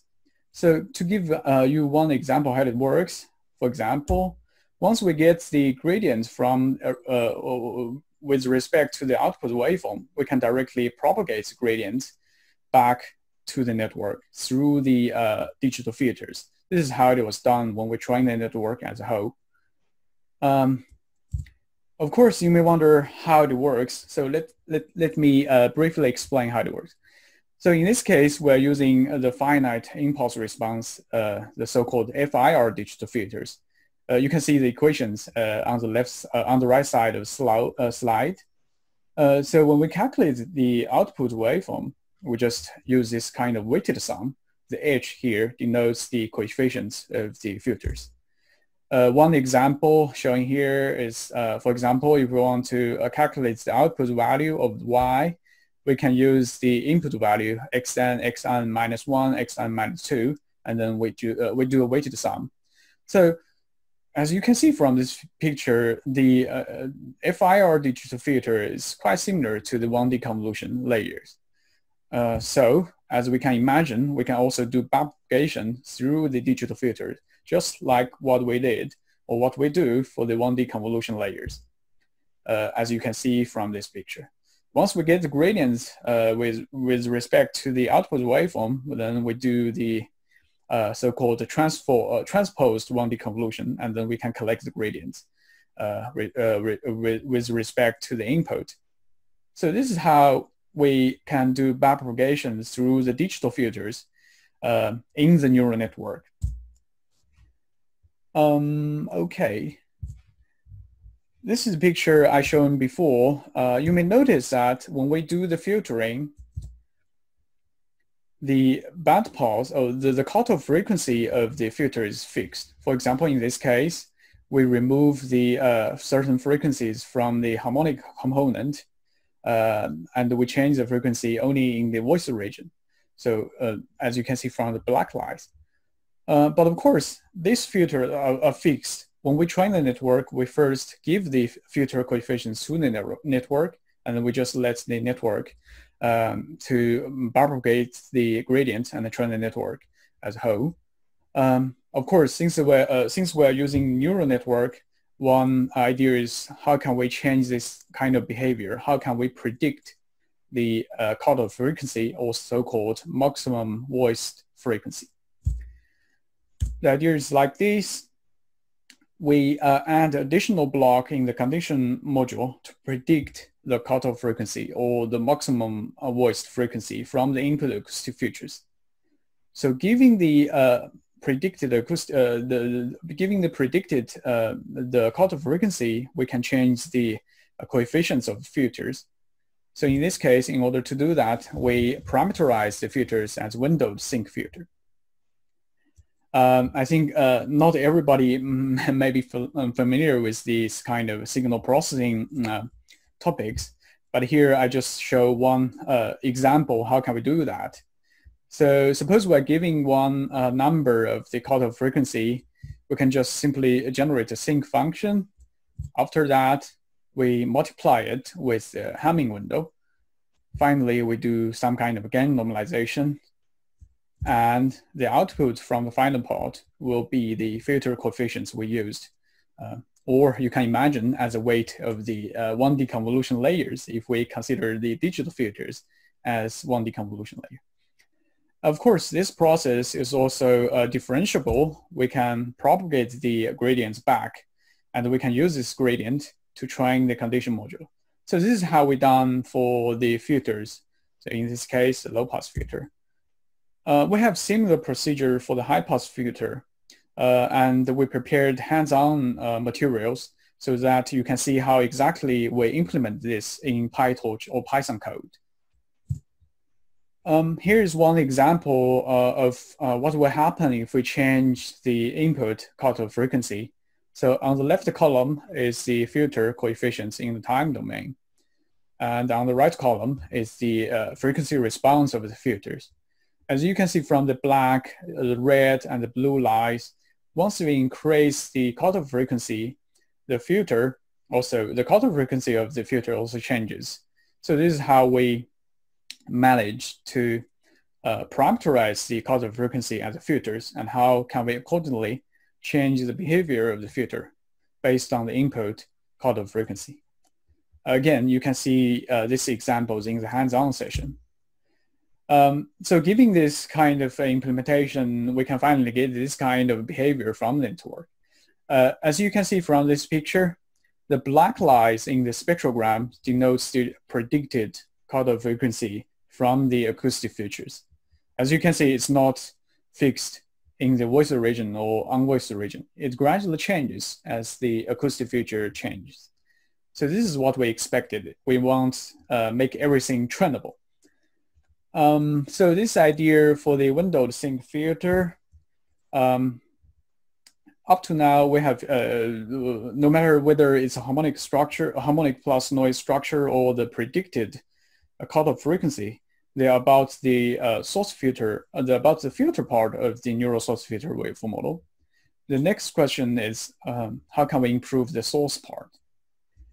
As I mentioned in the previous part of this lecture, we're using a sine waveform as the excitation. But we know that sine may not be appropriate because in speech, not every sound is purely periodic. Not every sound is purely random. So here are some samples for different types of articulation when we pronounce a sound: the modal sound, the bracey sound, the falsetto sound, the Crete sound. So A is the waveform, and B is the residual from the LPC LRIs. So from this picture, I think when we can have this kind of impression that not all kinds of sound will look like sine waveform. So sometimes the waveform can be quite noisy. Sometimes it do have some kind of pulse string-like shape. So to deal with these different types of waveform shape, or the speech waveform shape, we may need to use a more appropriate excitation signal. That's the motivation to use the cyclic noise. Here from this picture, you can see how it implements the cyclic noise excitation. The equation may look complicated, but just let me show how we do it with examples. So the first step is to generate the Gaussian noise, as you can see from the picture, the black line here. After that, we fit in the beta parameter and use the exponential decaying function to change the shape of the noise. So the output will be the blue curve, as you can see from this picture below. So the amplitude of a noise is gradually decreasing along the time. Meanwhile, we can generate a pulse train based on the input F0, as you can see from this picture. After that, we can do a simple convolution. So this is a convolution in the conventional sense. As you can see picture, we just convolute the impulse train with the decaying noise so that we can get the final output as shown in the picture. So from this picture, you can realize why it is called cyclic noise, because it's noise, it's noise sequence in a short time span. But when we look at the waveform from the whole time span, we can see the noise is repeated according to the fundamental frequency of the input features. And from this picture, you can also see there is a parameter called beta, which is controlled how fast we decrease the noise in each epoch or in each local time span. Of course, we can change the parameter of the beta like this. So if we decrease a beta parameter, the noise decreases faster, and the excitation would be more closer to a pulse string-like excitation. Of course, we can also increase the beta parameter. In this case, the output will be more noisy. So this is how we can use this beta parameter to change the behavior of excitation. Of course, when we train the network, we can use the beta parameter as a hyperparameter. We just fix the value and let the network use this kind of a cyclic noise to produce output waveform.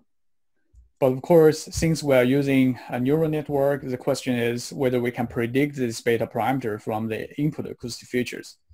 And again, the answer is yes.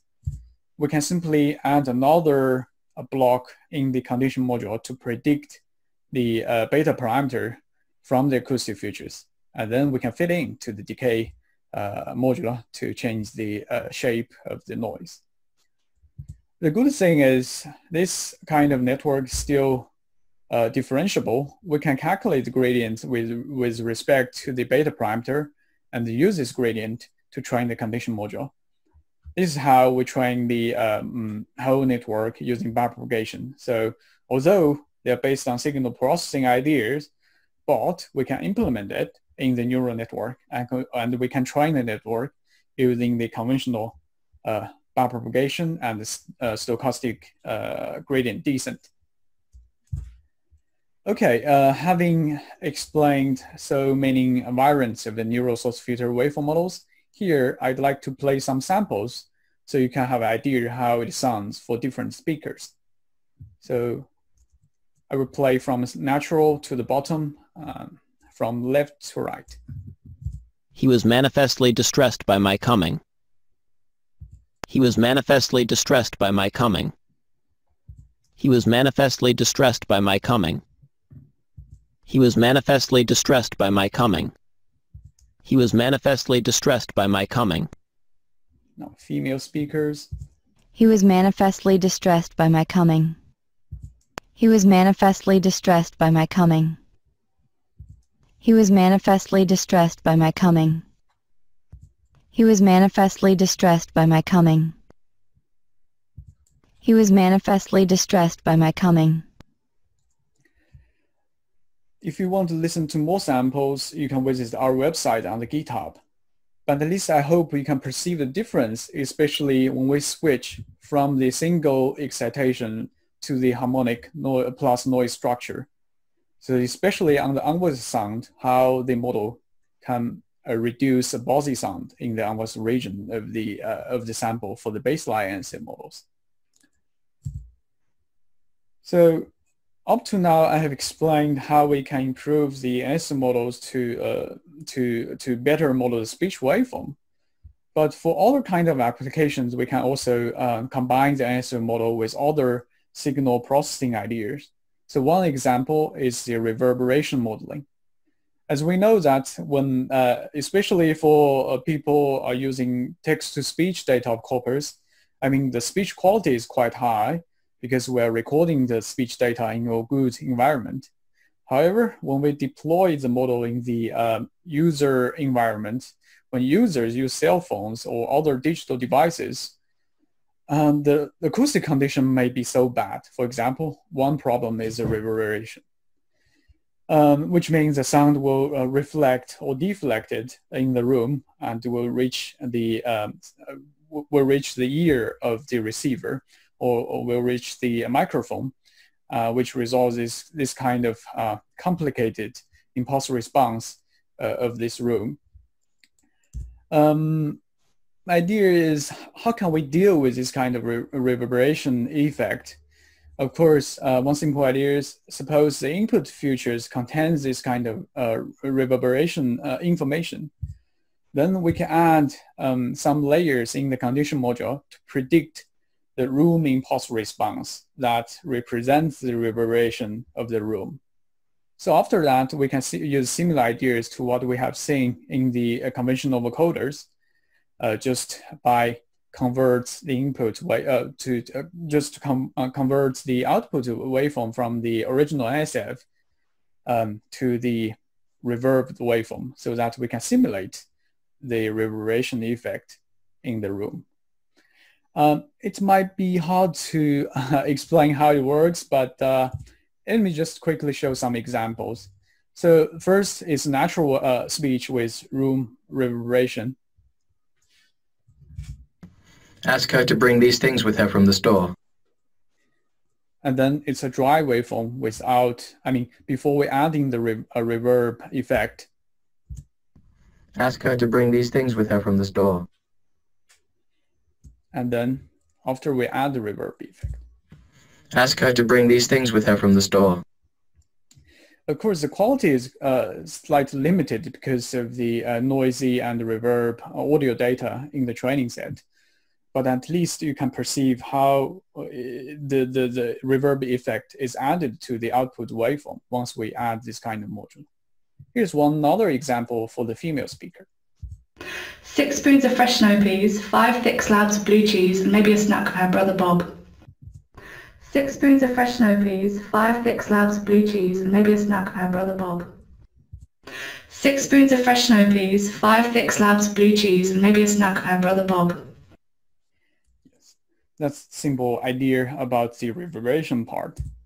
Okay, to briefly summarize what we have covered in this part, we first introduced the baseline ANC model, which was inspired by the idea of conventional source filter waveform modeling approach.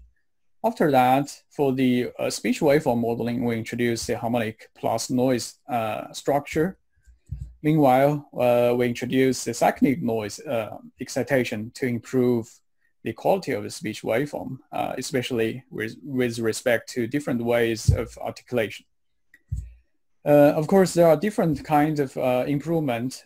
These are basically application oriented. For example, we can use add the reverb effect to deal with the room reverberation effect. We can also adopt the baseline ANC model for music applications. So this is one I'd like to mention in the later part of this lecture.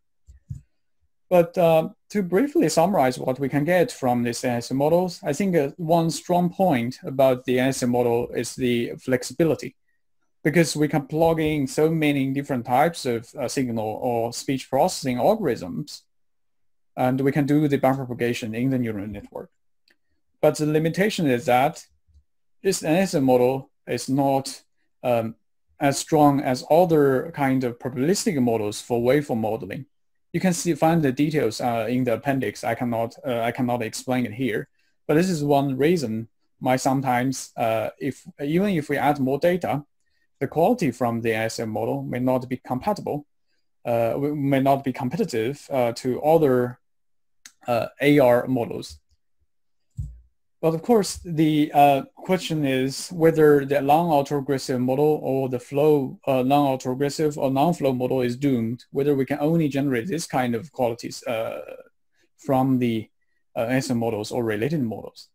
Well, the answer is not. So this is the reason for the next part, the GAN-based approach.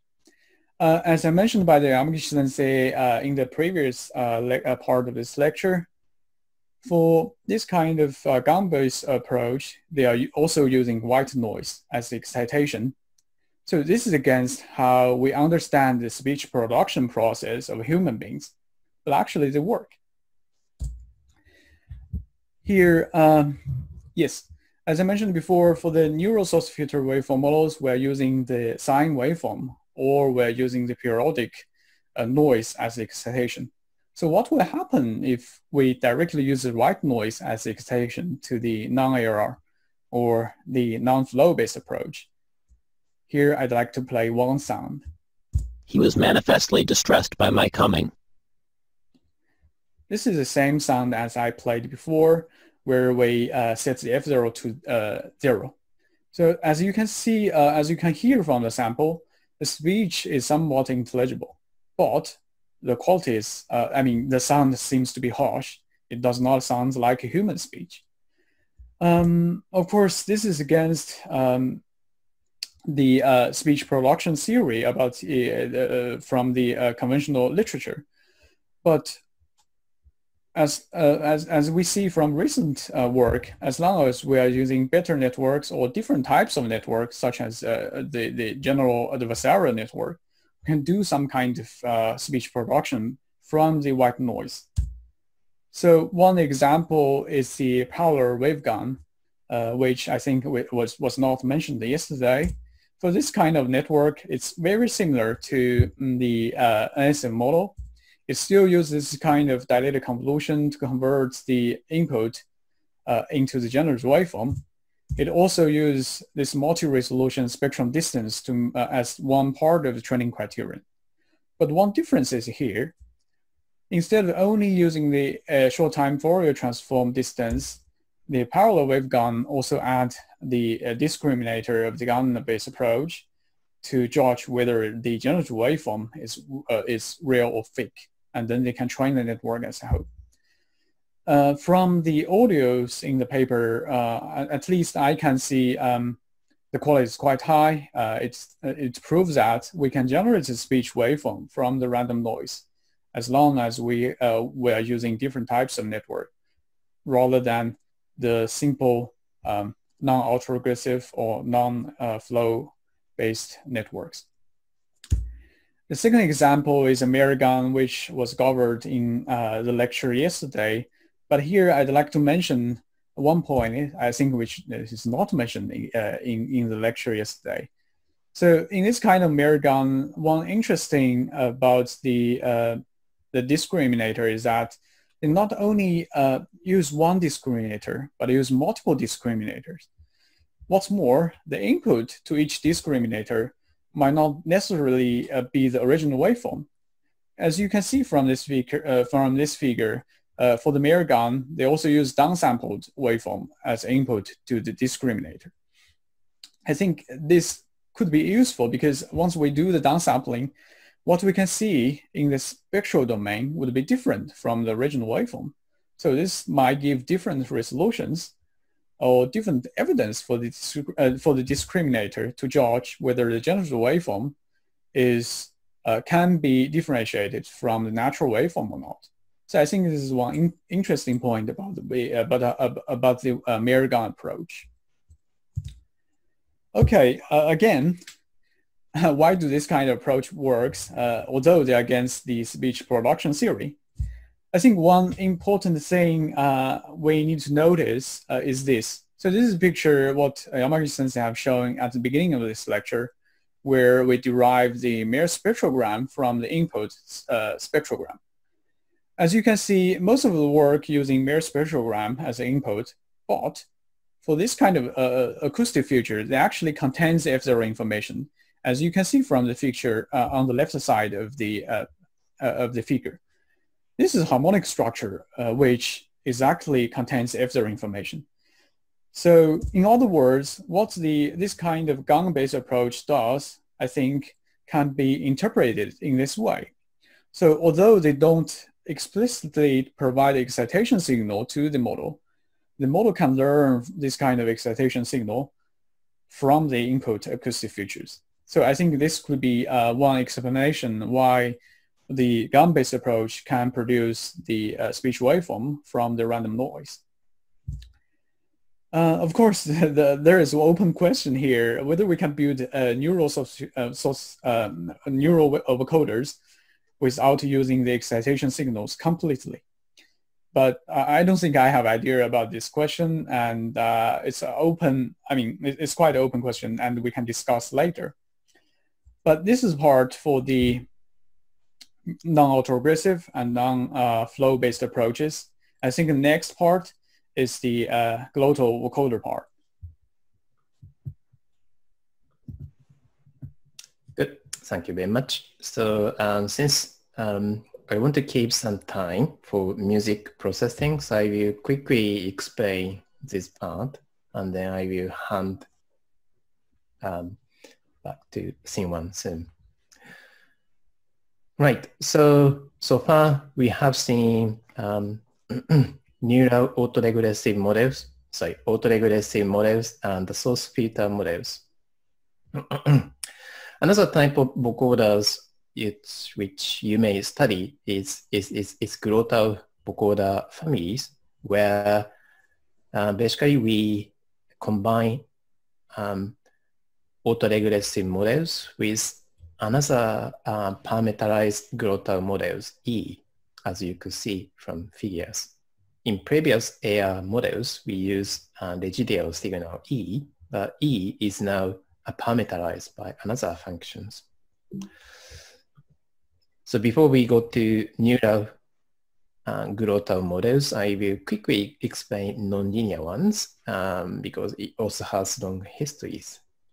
So first of all, why do we want to use such a parameterized excitation functions? Answer is simple. As Xin Wang already explained, excitation signal is not simple pulse or it's not simple noise, it's complex functions. Also, sometimes we wish to control voice qualities like breathy voice, squeaky voice, and tense voices. And this is especially important in singing, for instance.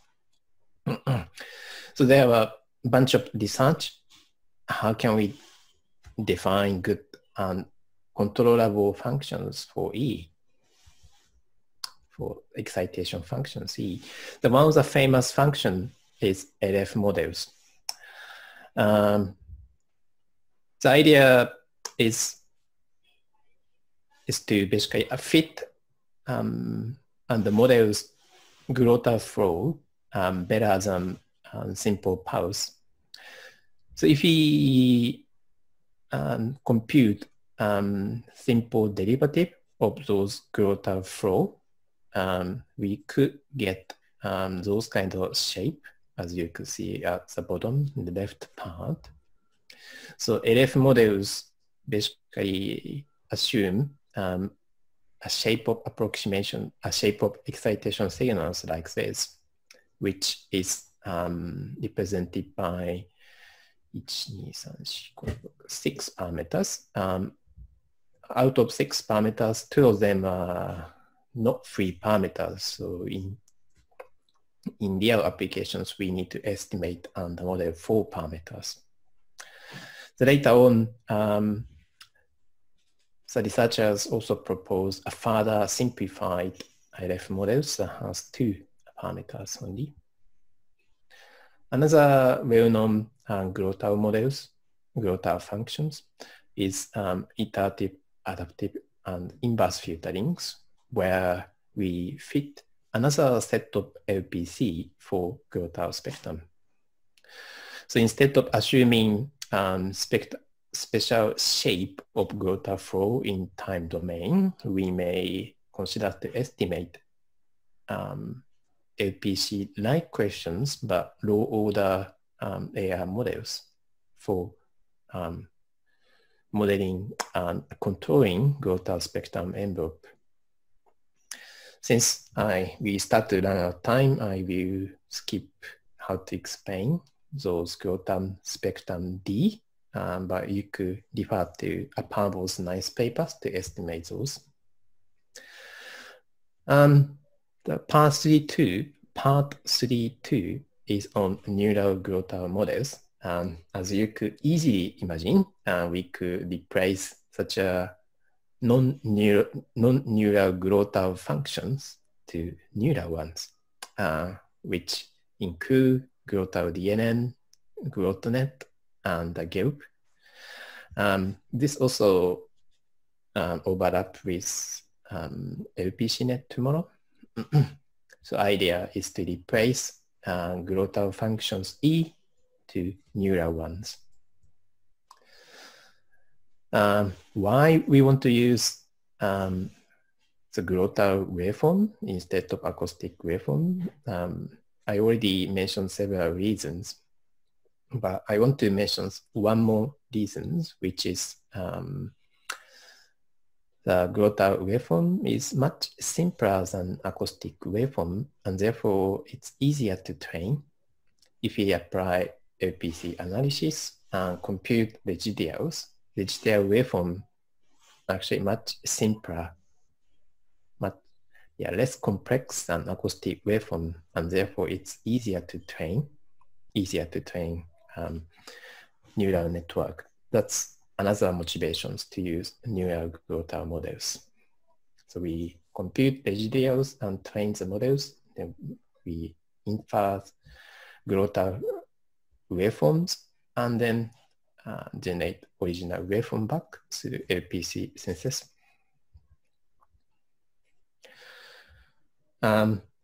The AR linear AR models, which we explain part 2B,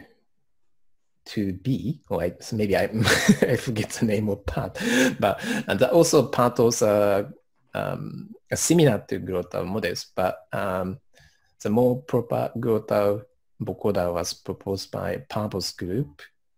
The first one's called Glottal DNN, use a FEE4 or other type of DNN to models Glottal functions.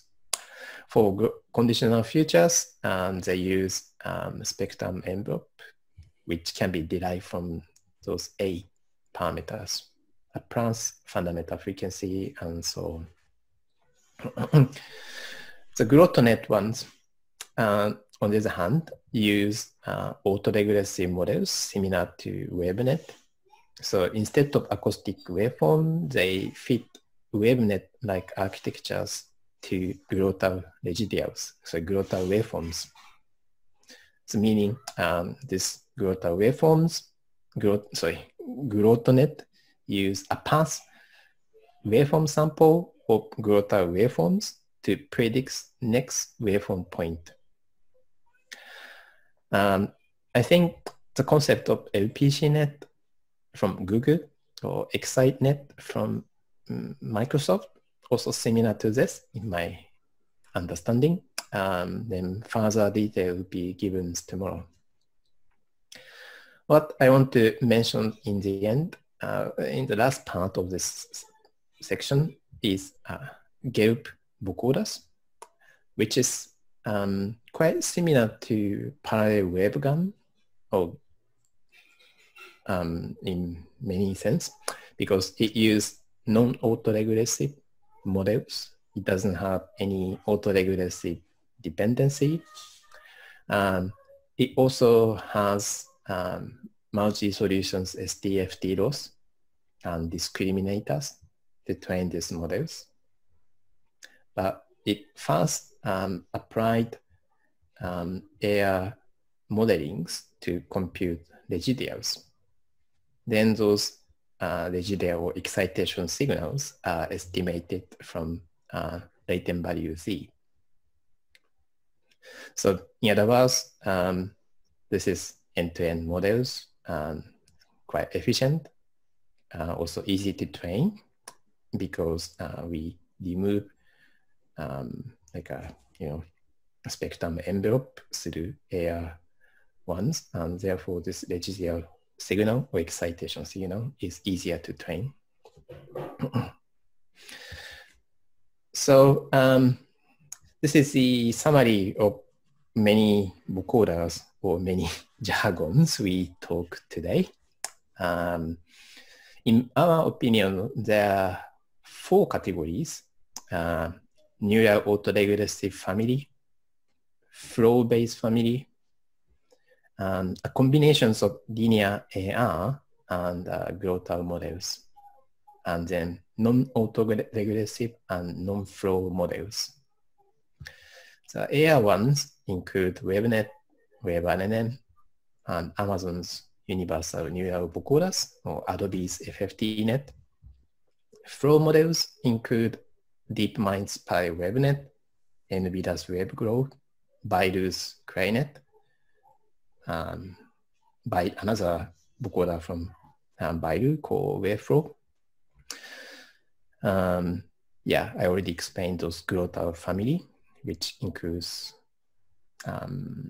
LPCnet, GlotNet. Non-auto-regressive and non-flow models has actually 2 types. So one of them use excitation information explicitly, including NSF, our vocoders, and also similar vocoders called HiNet, which use NSF for phase modeling. I will stop speaking about this. Another type of models in this family is the GAN-based models, where excitation signal is implicitly used. The parallel wave GAN, MelGAN, also the new ones called Hi-Fi GAN from Adobe, which basically combines the concept of the parallel wave GAN and the MelGANs further. Okay, so I understand our lecture time becomes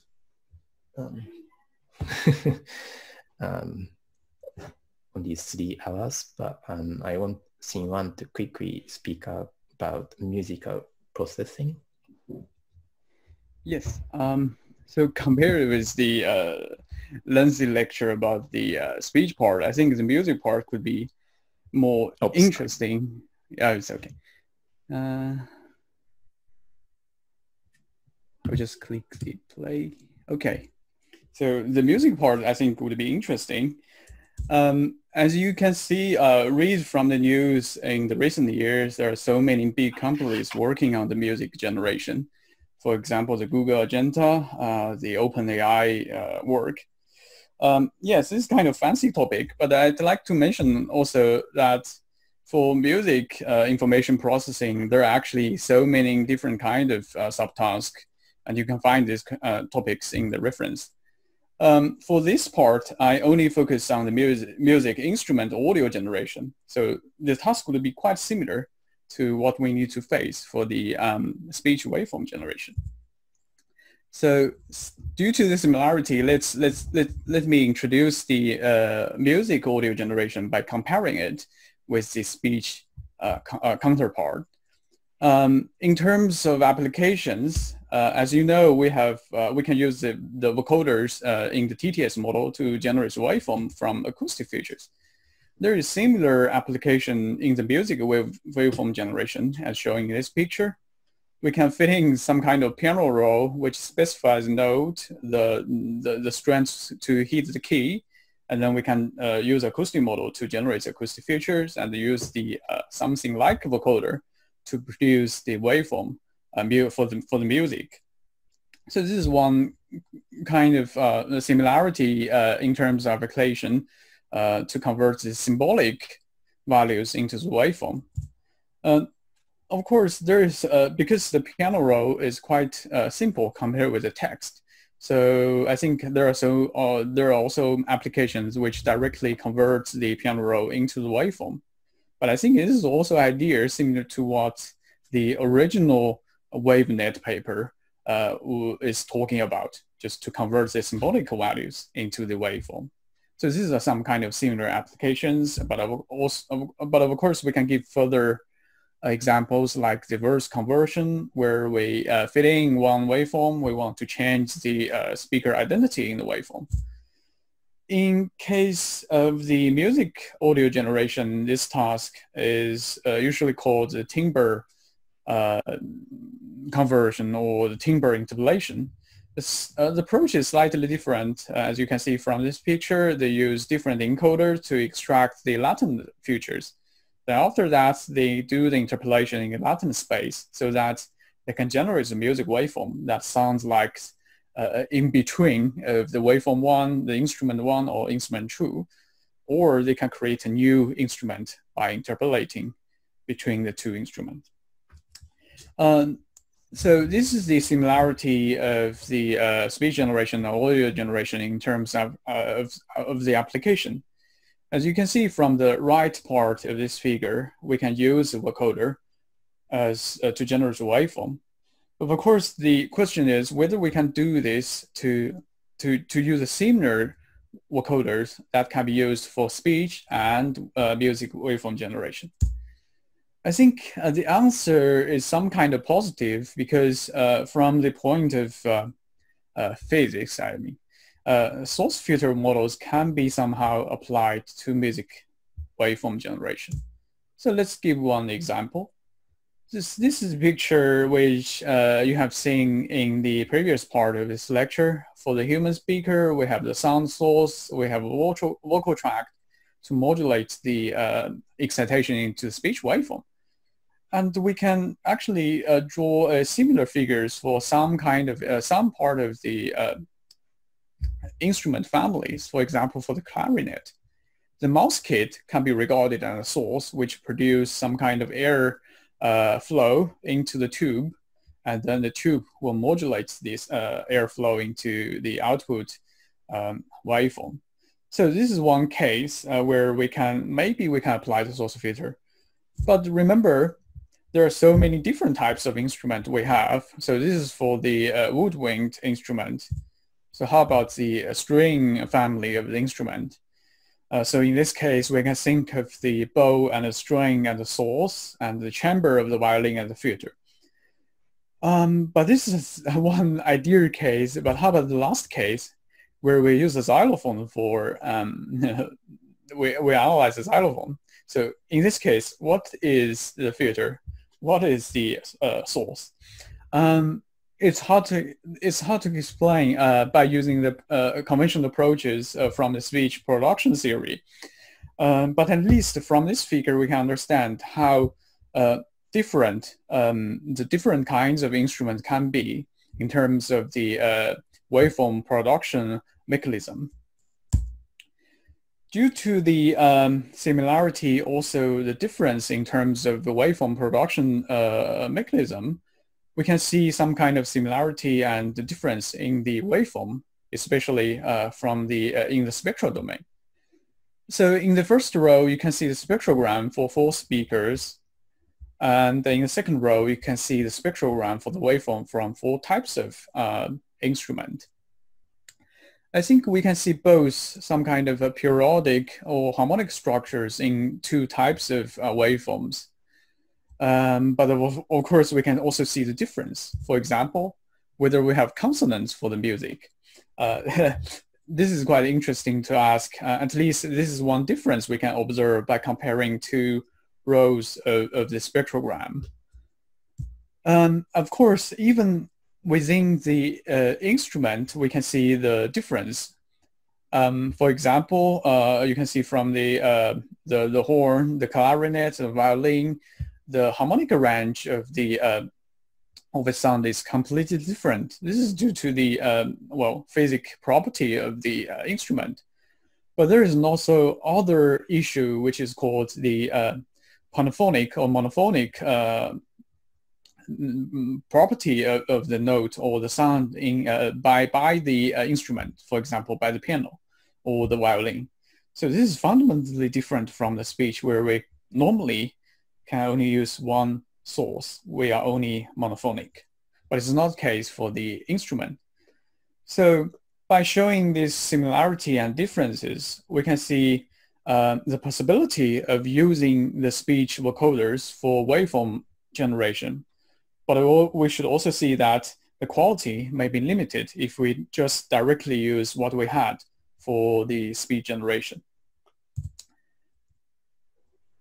Based on this idea, I think many people, especially in the big companies, have tried to use neural vocoders for the speech waveform generation. For example, we can use a WaveNet, also the WaveRN for music generation. We can use the neural source filter waveform model and the related model called a differentiable DSP model, a DDSP. And also we can use the GAN-based approach for waveform generation.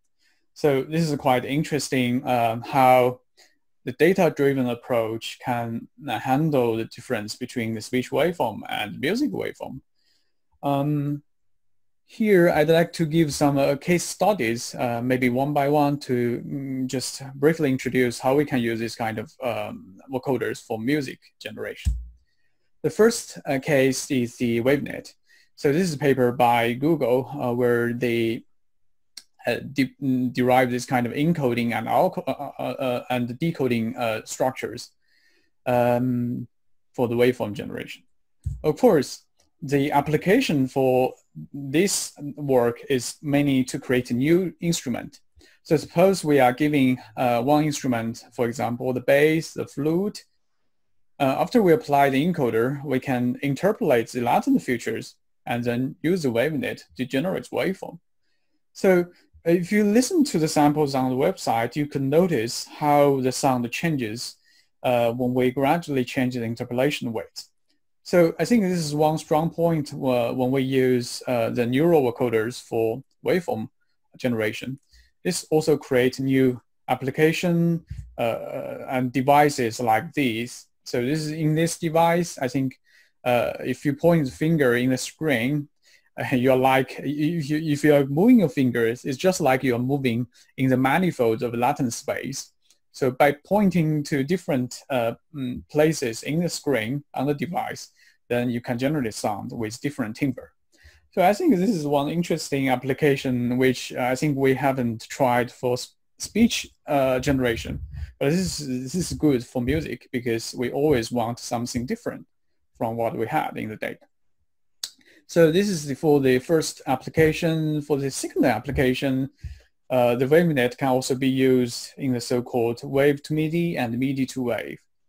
So for this kind of network, you can consider it as the counterpart between the speech dialogue processing system. The first part would be the music transcription, like the ASR system. We convert the audio into the symbols, into the note. So after that, they have this kind of music language model to describe the music language model. Finally, they can use the piano roll, as you can use the WaveNet to generate the waveform from the piano roll. So this is kind of simple idea, but actually have quite new applications in terms of music generation. So as you can see from this figure, one application is to generate music in a coherent way. So once they train the network in the part 2, the language model, so-called a music transformer, they can generate a new piano roll from the transformer without any condition, and then they can produce waveform. Another way is giving a primer or some kind of a condition, the language model can produce a piano roll which is consistent in terms of style or other kinds of aspects of the music with the primer condition, and then they can produce waveform. So this is kind of application I think which is interesting. We never think about a talking head which is talking forever, but people do appreciate if we have some kind of machine that can generate beautiful music forever. So I think this is one interesting application for the WaveNet. For the third case study, they are using the wavegun for waveform generation. But I think the message we can learn from this paper is slightly different from the first two cases. The message from this paper is that it's quite difficult to generate good quality of the music waveform from the gun-based models. Instead, they have to use traditional approaches to generate the spectra, amplitude, and the phase in order to create the waveform. At least from this work, I think we can get the message. If we want to use a gun, we have to think about something different instead of directly generate waveform in the time domain. So this is the reason I'd like to mention the gun sense in this place. But of course, the final case would be the neural source filter waveform model. The motivation to use a neural source filter waveform model for music generation is quite related to what we can observe from the music waveform. So here one example from the piano sound of different note. As you can see from the picture on the right side, the piano sound is quite periodic, and it can be approximated by the sine waveform. So this might be good news because you know, the NSO model uses a sine waveform as excitation. So what will happen if we directly use this network to generate a music waveform using sine excitation and using one stream of the neural filter? For this, we did a lot of experiments using to train the models, to train an instrument independent as a model. And we also tried different corpus, but for this experiment, we're using a multi-instrument data corpus called URMP. This is quite different from what they used for the NSense or the MIDI to wave, or wave to MIDI work. But just to give an idea about how it works, in the experiment, we tried 3 different scenarios. One is whether we can train the model from scratch on the music data, although it's quite small, 5 hours. The second approach is once we train a speech waveform model, I mean the NSM model on the speech data, whether we can directly use it to generate waveform, giving the acoustic features of the waveform. And the final one is to fine-tune the speech waveform model to the waveform domain. Here is the most score in terms of the quality of a generated instrument. You can see from different rows corresponding to different instruments, and there we also compare different models, WaveNet, WaveGlow. But here I'd like to mention one results. If we compare the training from scratch results and the zero-shot learning results, we can see how different the results is. If we directly use a speech model to generate waveform, it does not work. Instead, we have to use the music data in order to train the model. But of course, there is similarity between the music and speech waveform. So that's why if we fine-tune the model on the music data, we can get a better performance like this. Sometimes the quality could be better than the natural voice, than the natural audio in the database. Here, I'd like to play some samples from this work. The first sound will be natural one, and then will be the generated sound from the answer model.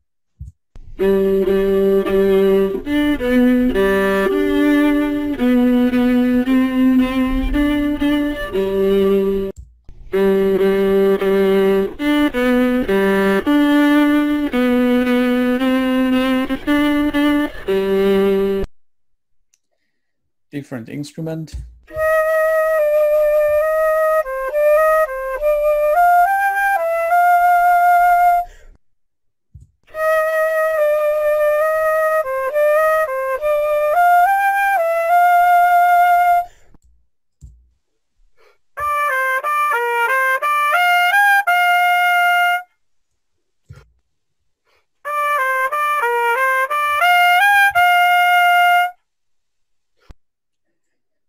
So from these samples, we perceive how the quality is quite close to the natural sound, although of course there are artifacts in the sound. But at least we see the potential to use neural source filter waveform models for the instrument-independent modeling. Of course, we are also carrying on the work using the NSF model for music modeling. For example, one case is the piano sound. As I mentioned before, the piano sound is polyphonic. Currently, we don't have good ideas how can we generate sine excitation for the multi-excitation or the multiple notes. For this work, we simply use a noise as excitation. And it turns out it works reasonably good. So I'd like to play two samples. The first one is natural one, then the generated one.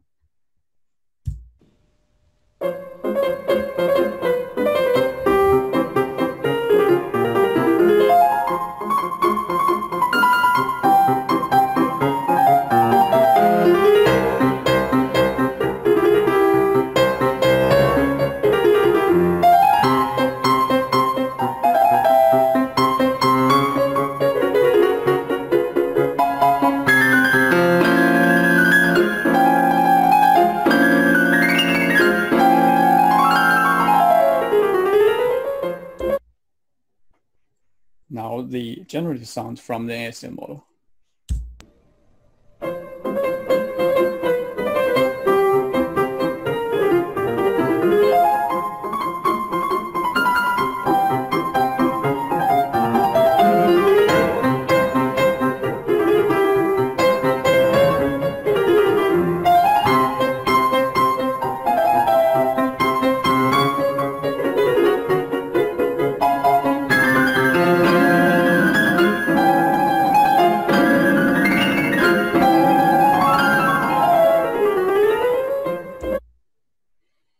So yes, this work is still ongoing because we have to explain why it works. Probably because we're fitting so much data for this work. But it's quite interesting to see how we can produce the polyphonic sound from the noise for this piano instrument. The final example is about the room reverberation. In the previous part of this lecture, we have shown how it behaves for the speech sound. But here, I'd like to mention how it works for the music. I'd like to first play the sound which is coming from the network before we add the reverb effect.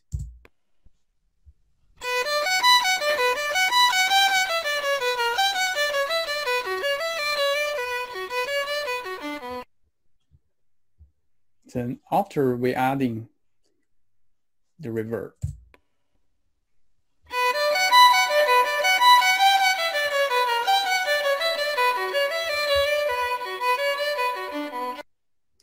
Yeah, probably can perceive for the dry sound, it really sounds like you're playing the violin in an open space.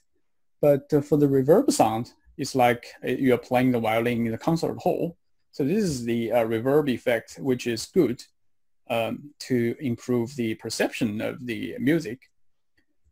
Having introduced so many different types of networks for the music application, probably you could understand how interesting this topic can be, because we can create so many different kinds of applications for entertainment or interactive performance.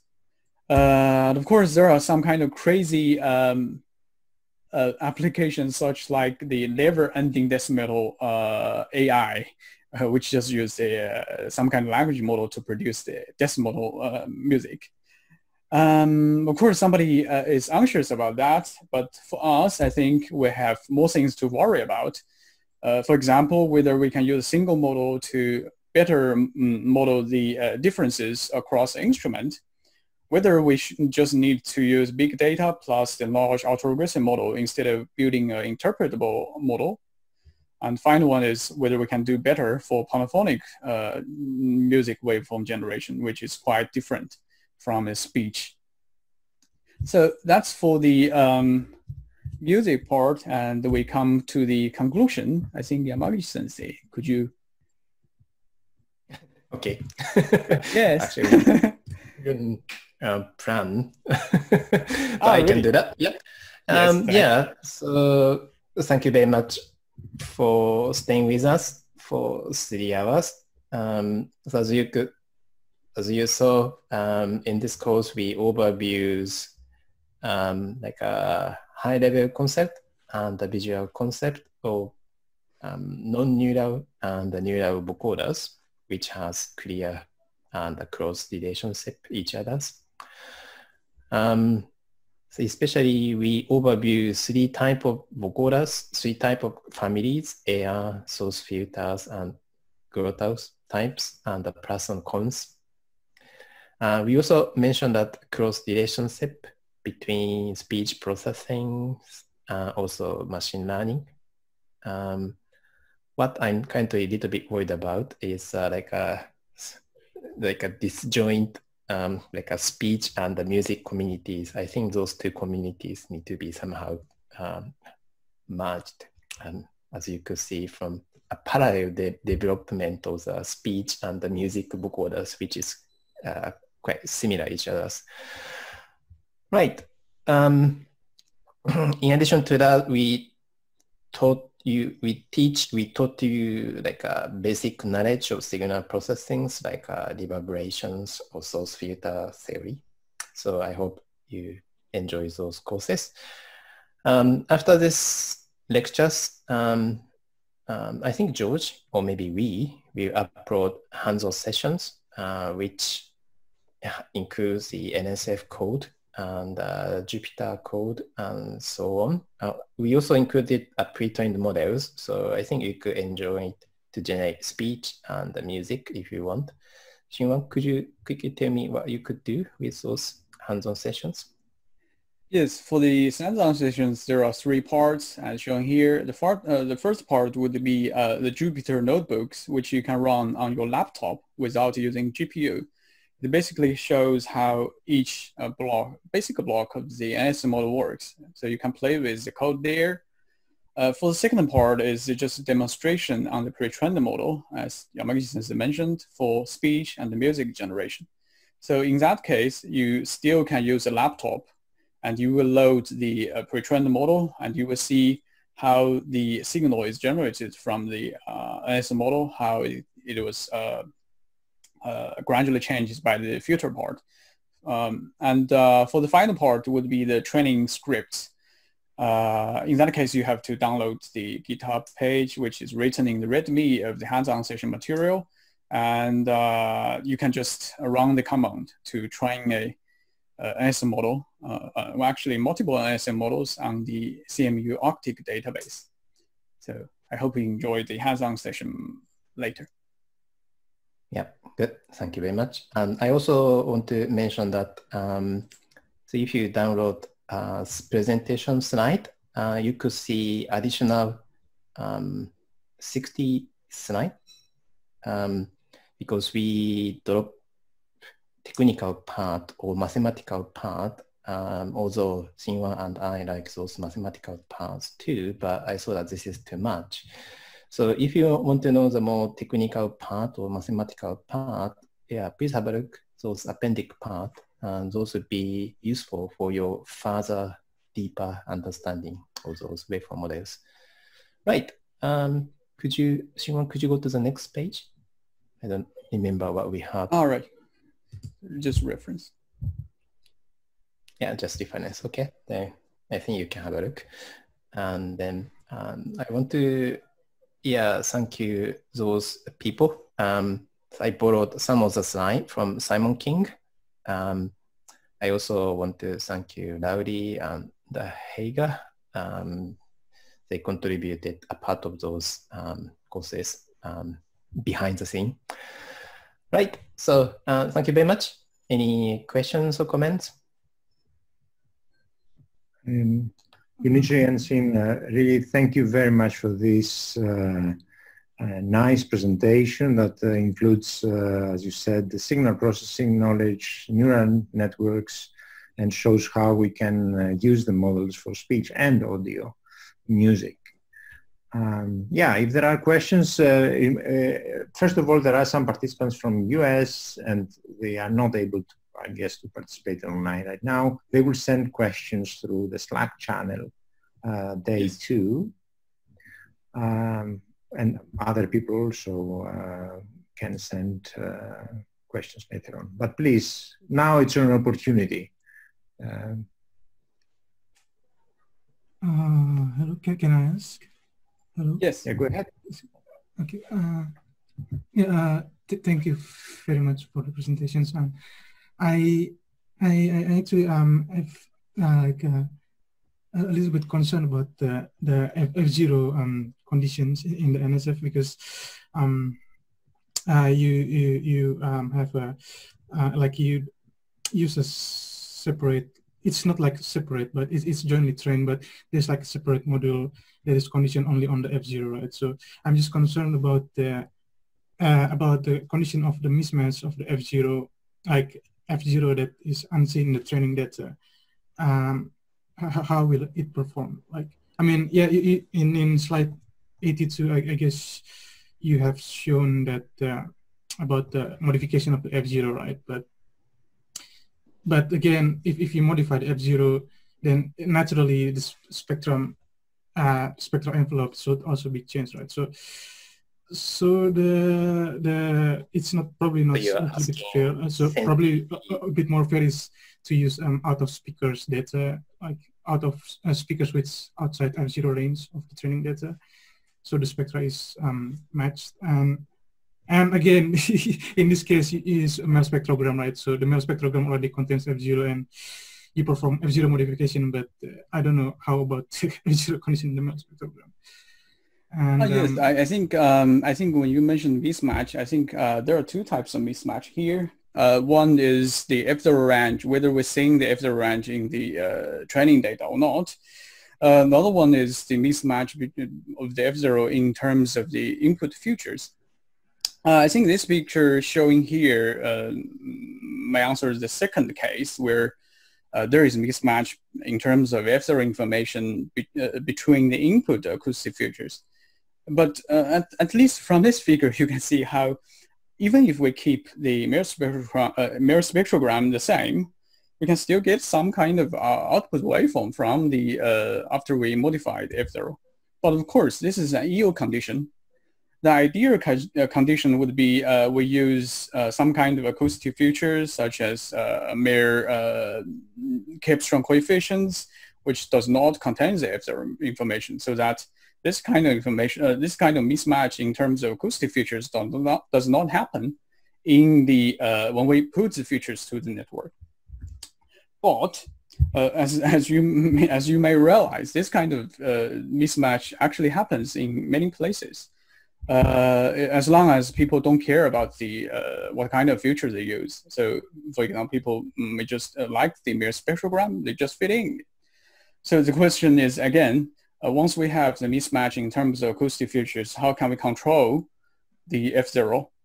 I think, of course, one way is to change the mere spectrogram. Another way is to keep the mere spectrogram the same, but we provide different ways to change the F0. I think this is one. I think one potential application in terms of the SM model for that. For the first case, where the F0 range is different, I don't have clear answer for that, because we are not. I know you are working on words conversion, so we have never tried that, but at least I can see that.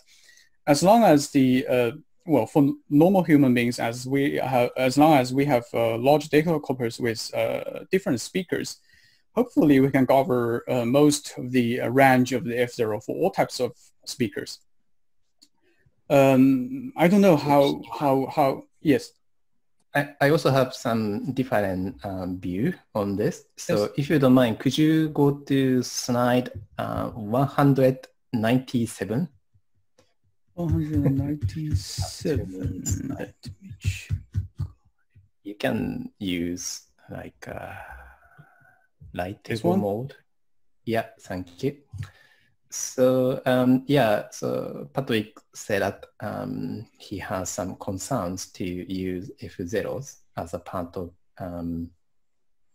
input to the neural vocoders. Actually, I don't have any concerns. Actually, I mean, because in the case of the NSF, it is clearly separated. I mean, you use F0 on both sides, but you have a clearly separate F0 part. So please let me explain my another interpretations. So please assume we have deep learning based encoders to extract F0s, like in the figure in the middles. And then those latents are further input to the decoders that generate speech waveform. So, so in my opinions, NSF is somehow similar to autoencoder-like architectures, where the latents are somehow explicitly or supervisedly trained. We have flow-based neural vocoders. We also have GAN-based vocoders. So another interpretations to use F0, so other type of latent, is actually like indications to like we are heading to VAE-like vocoder architectures, in my opinions. But anyway, this is another way. So if you want to make your neural vocoders robust to auto F0 ranges observed in training data, you have to make your generators or decoders to robust to such a unseen ranges, which is also typical issues for autoencoders. And then, you know, some tricks to train the VAEs robust. But anyway, so there are some solutions to make our neural vocoders more robust. Also, we haven't tested yet. Yes, one final thing to mention is that, well, if you think there is a mismatch in terms of acoustic features, for the second case, you can add a simple network to predict the F0 from the, for example, the Meyer spectrogram. So in this case, there will be no F0 explicitly. I think it could be useful for your application, I guess. Okay. Yes. I mean, that's okay, that's fine. Yeah, because I mean, in the WebNet case, it sounds like all of like similar sounds, because I think that in the case of the WebNet, it somehow does not really take into account the F0 condition, because the Meyer spectrogram is probably more dominant. And in your case, because you have separate modules that contain F0, so the sounds is a little bit different. And even though the spectrogram have the F0, because yes, agree. From these examples, the WaveNet does not listen to the input F0. I think yes. About NSF can do that because, because you use a sine waveform as a strong prior on what kind of waveform we can get. We can go talk about this later, but I think yes, I agree with that. WaveNet does not listen to the input F0. Yeah, I mean, if you use spectral envelope without F0 information, it might be different results. I'm not sure, but yes. Anyway, thank you very much. Yeah, agree. I think it depends what kind of acoustic feature you use. If you use, lifter rings, if I use signal processing to remove pitch informations from spectrum envelope properly, probably you can control spectrum envelope F0s more separated way. But as long as you input Meyer spectrogram, as you saw from our slide, low frequency part of Meyer spectrograms contain F0 informations. So there will be some mismatch between F0 informations included in Meyer spectrogram and the F0s given separately. So you need to handle those mismatch and conflict somehow. Yeah, I understand the point that in the NSF, because of the possibility of controlling separately the F0 in using the sine, in the very basic NSF using sine wave, yeah. this kind of mismatch can be heard in the sounds. Yeah, yeah. Even though the acoustic features still contain. Yeah. Thank you.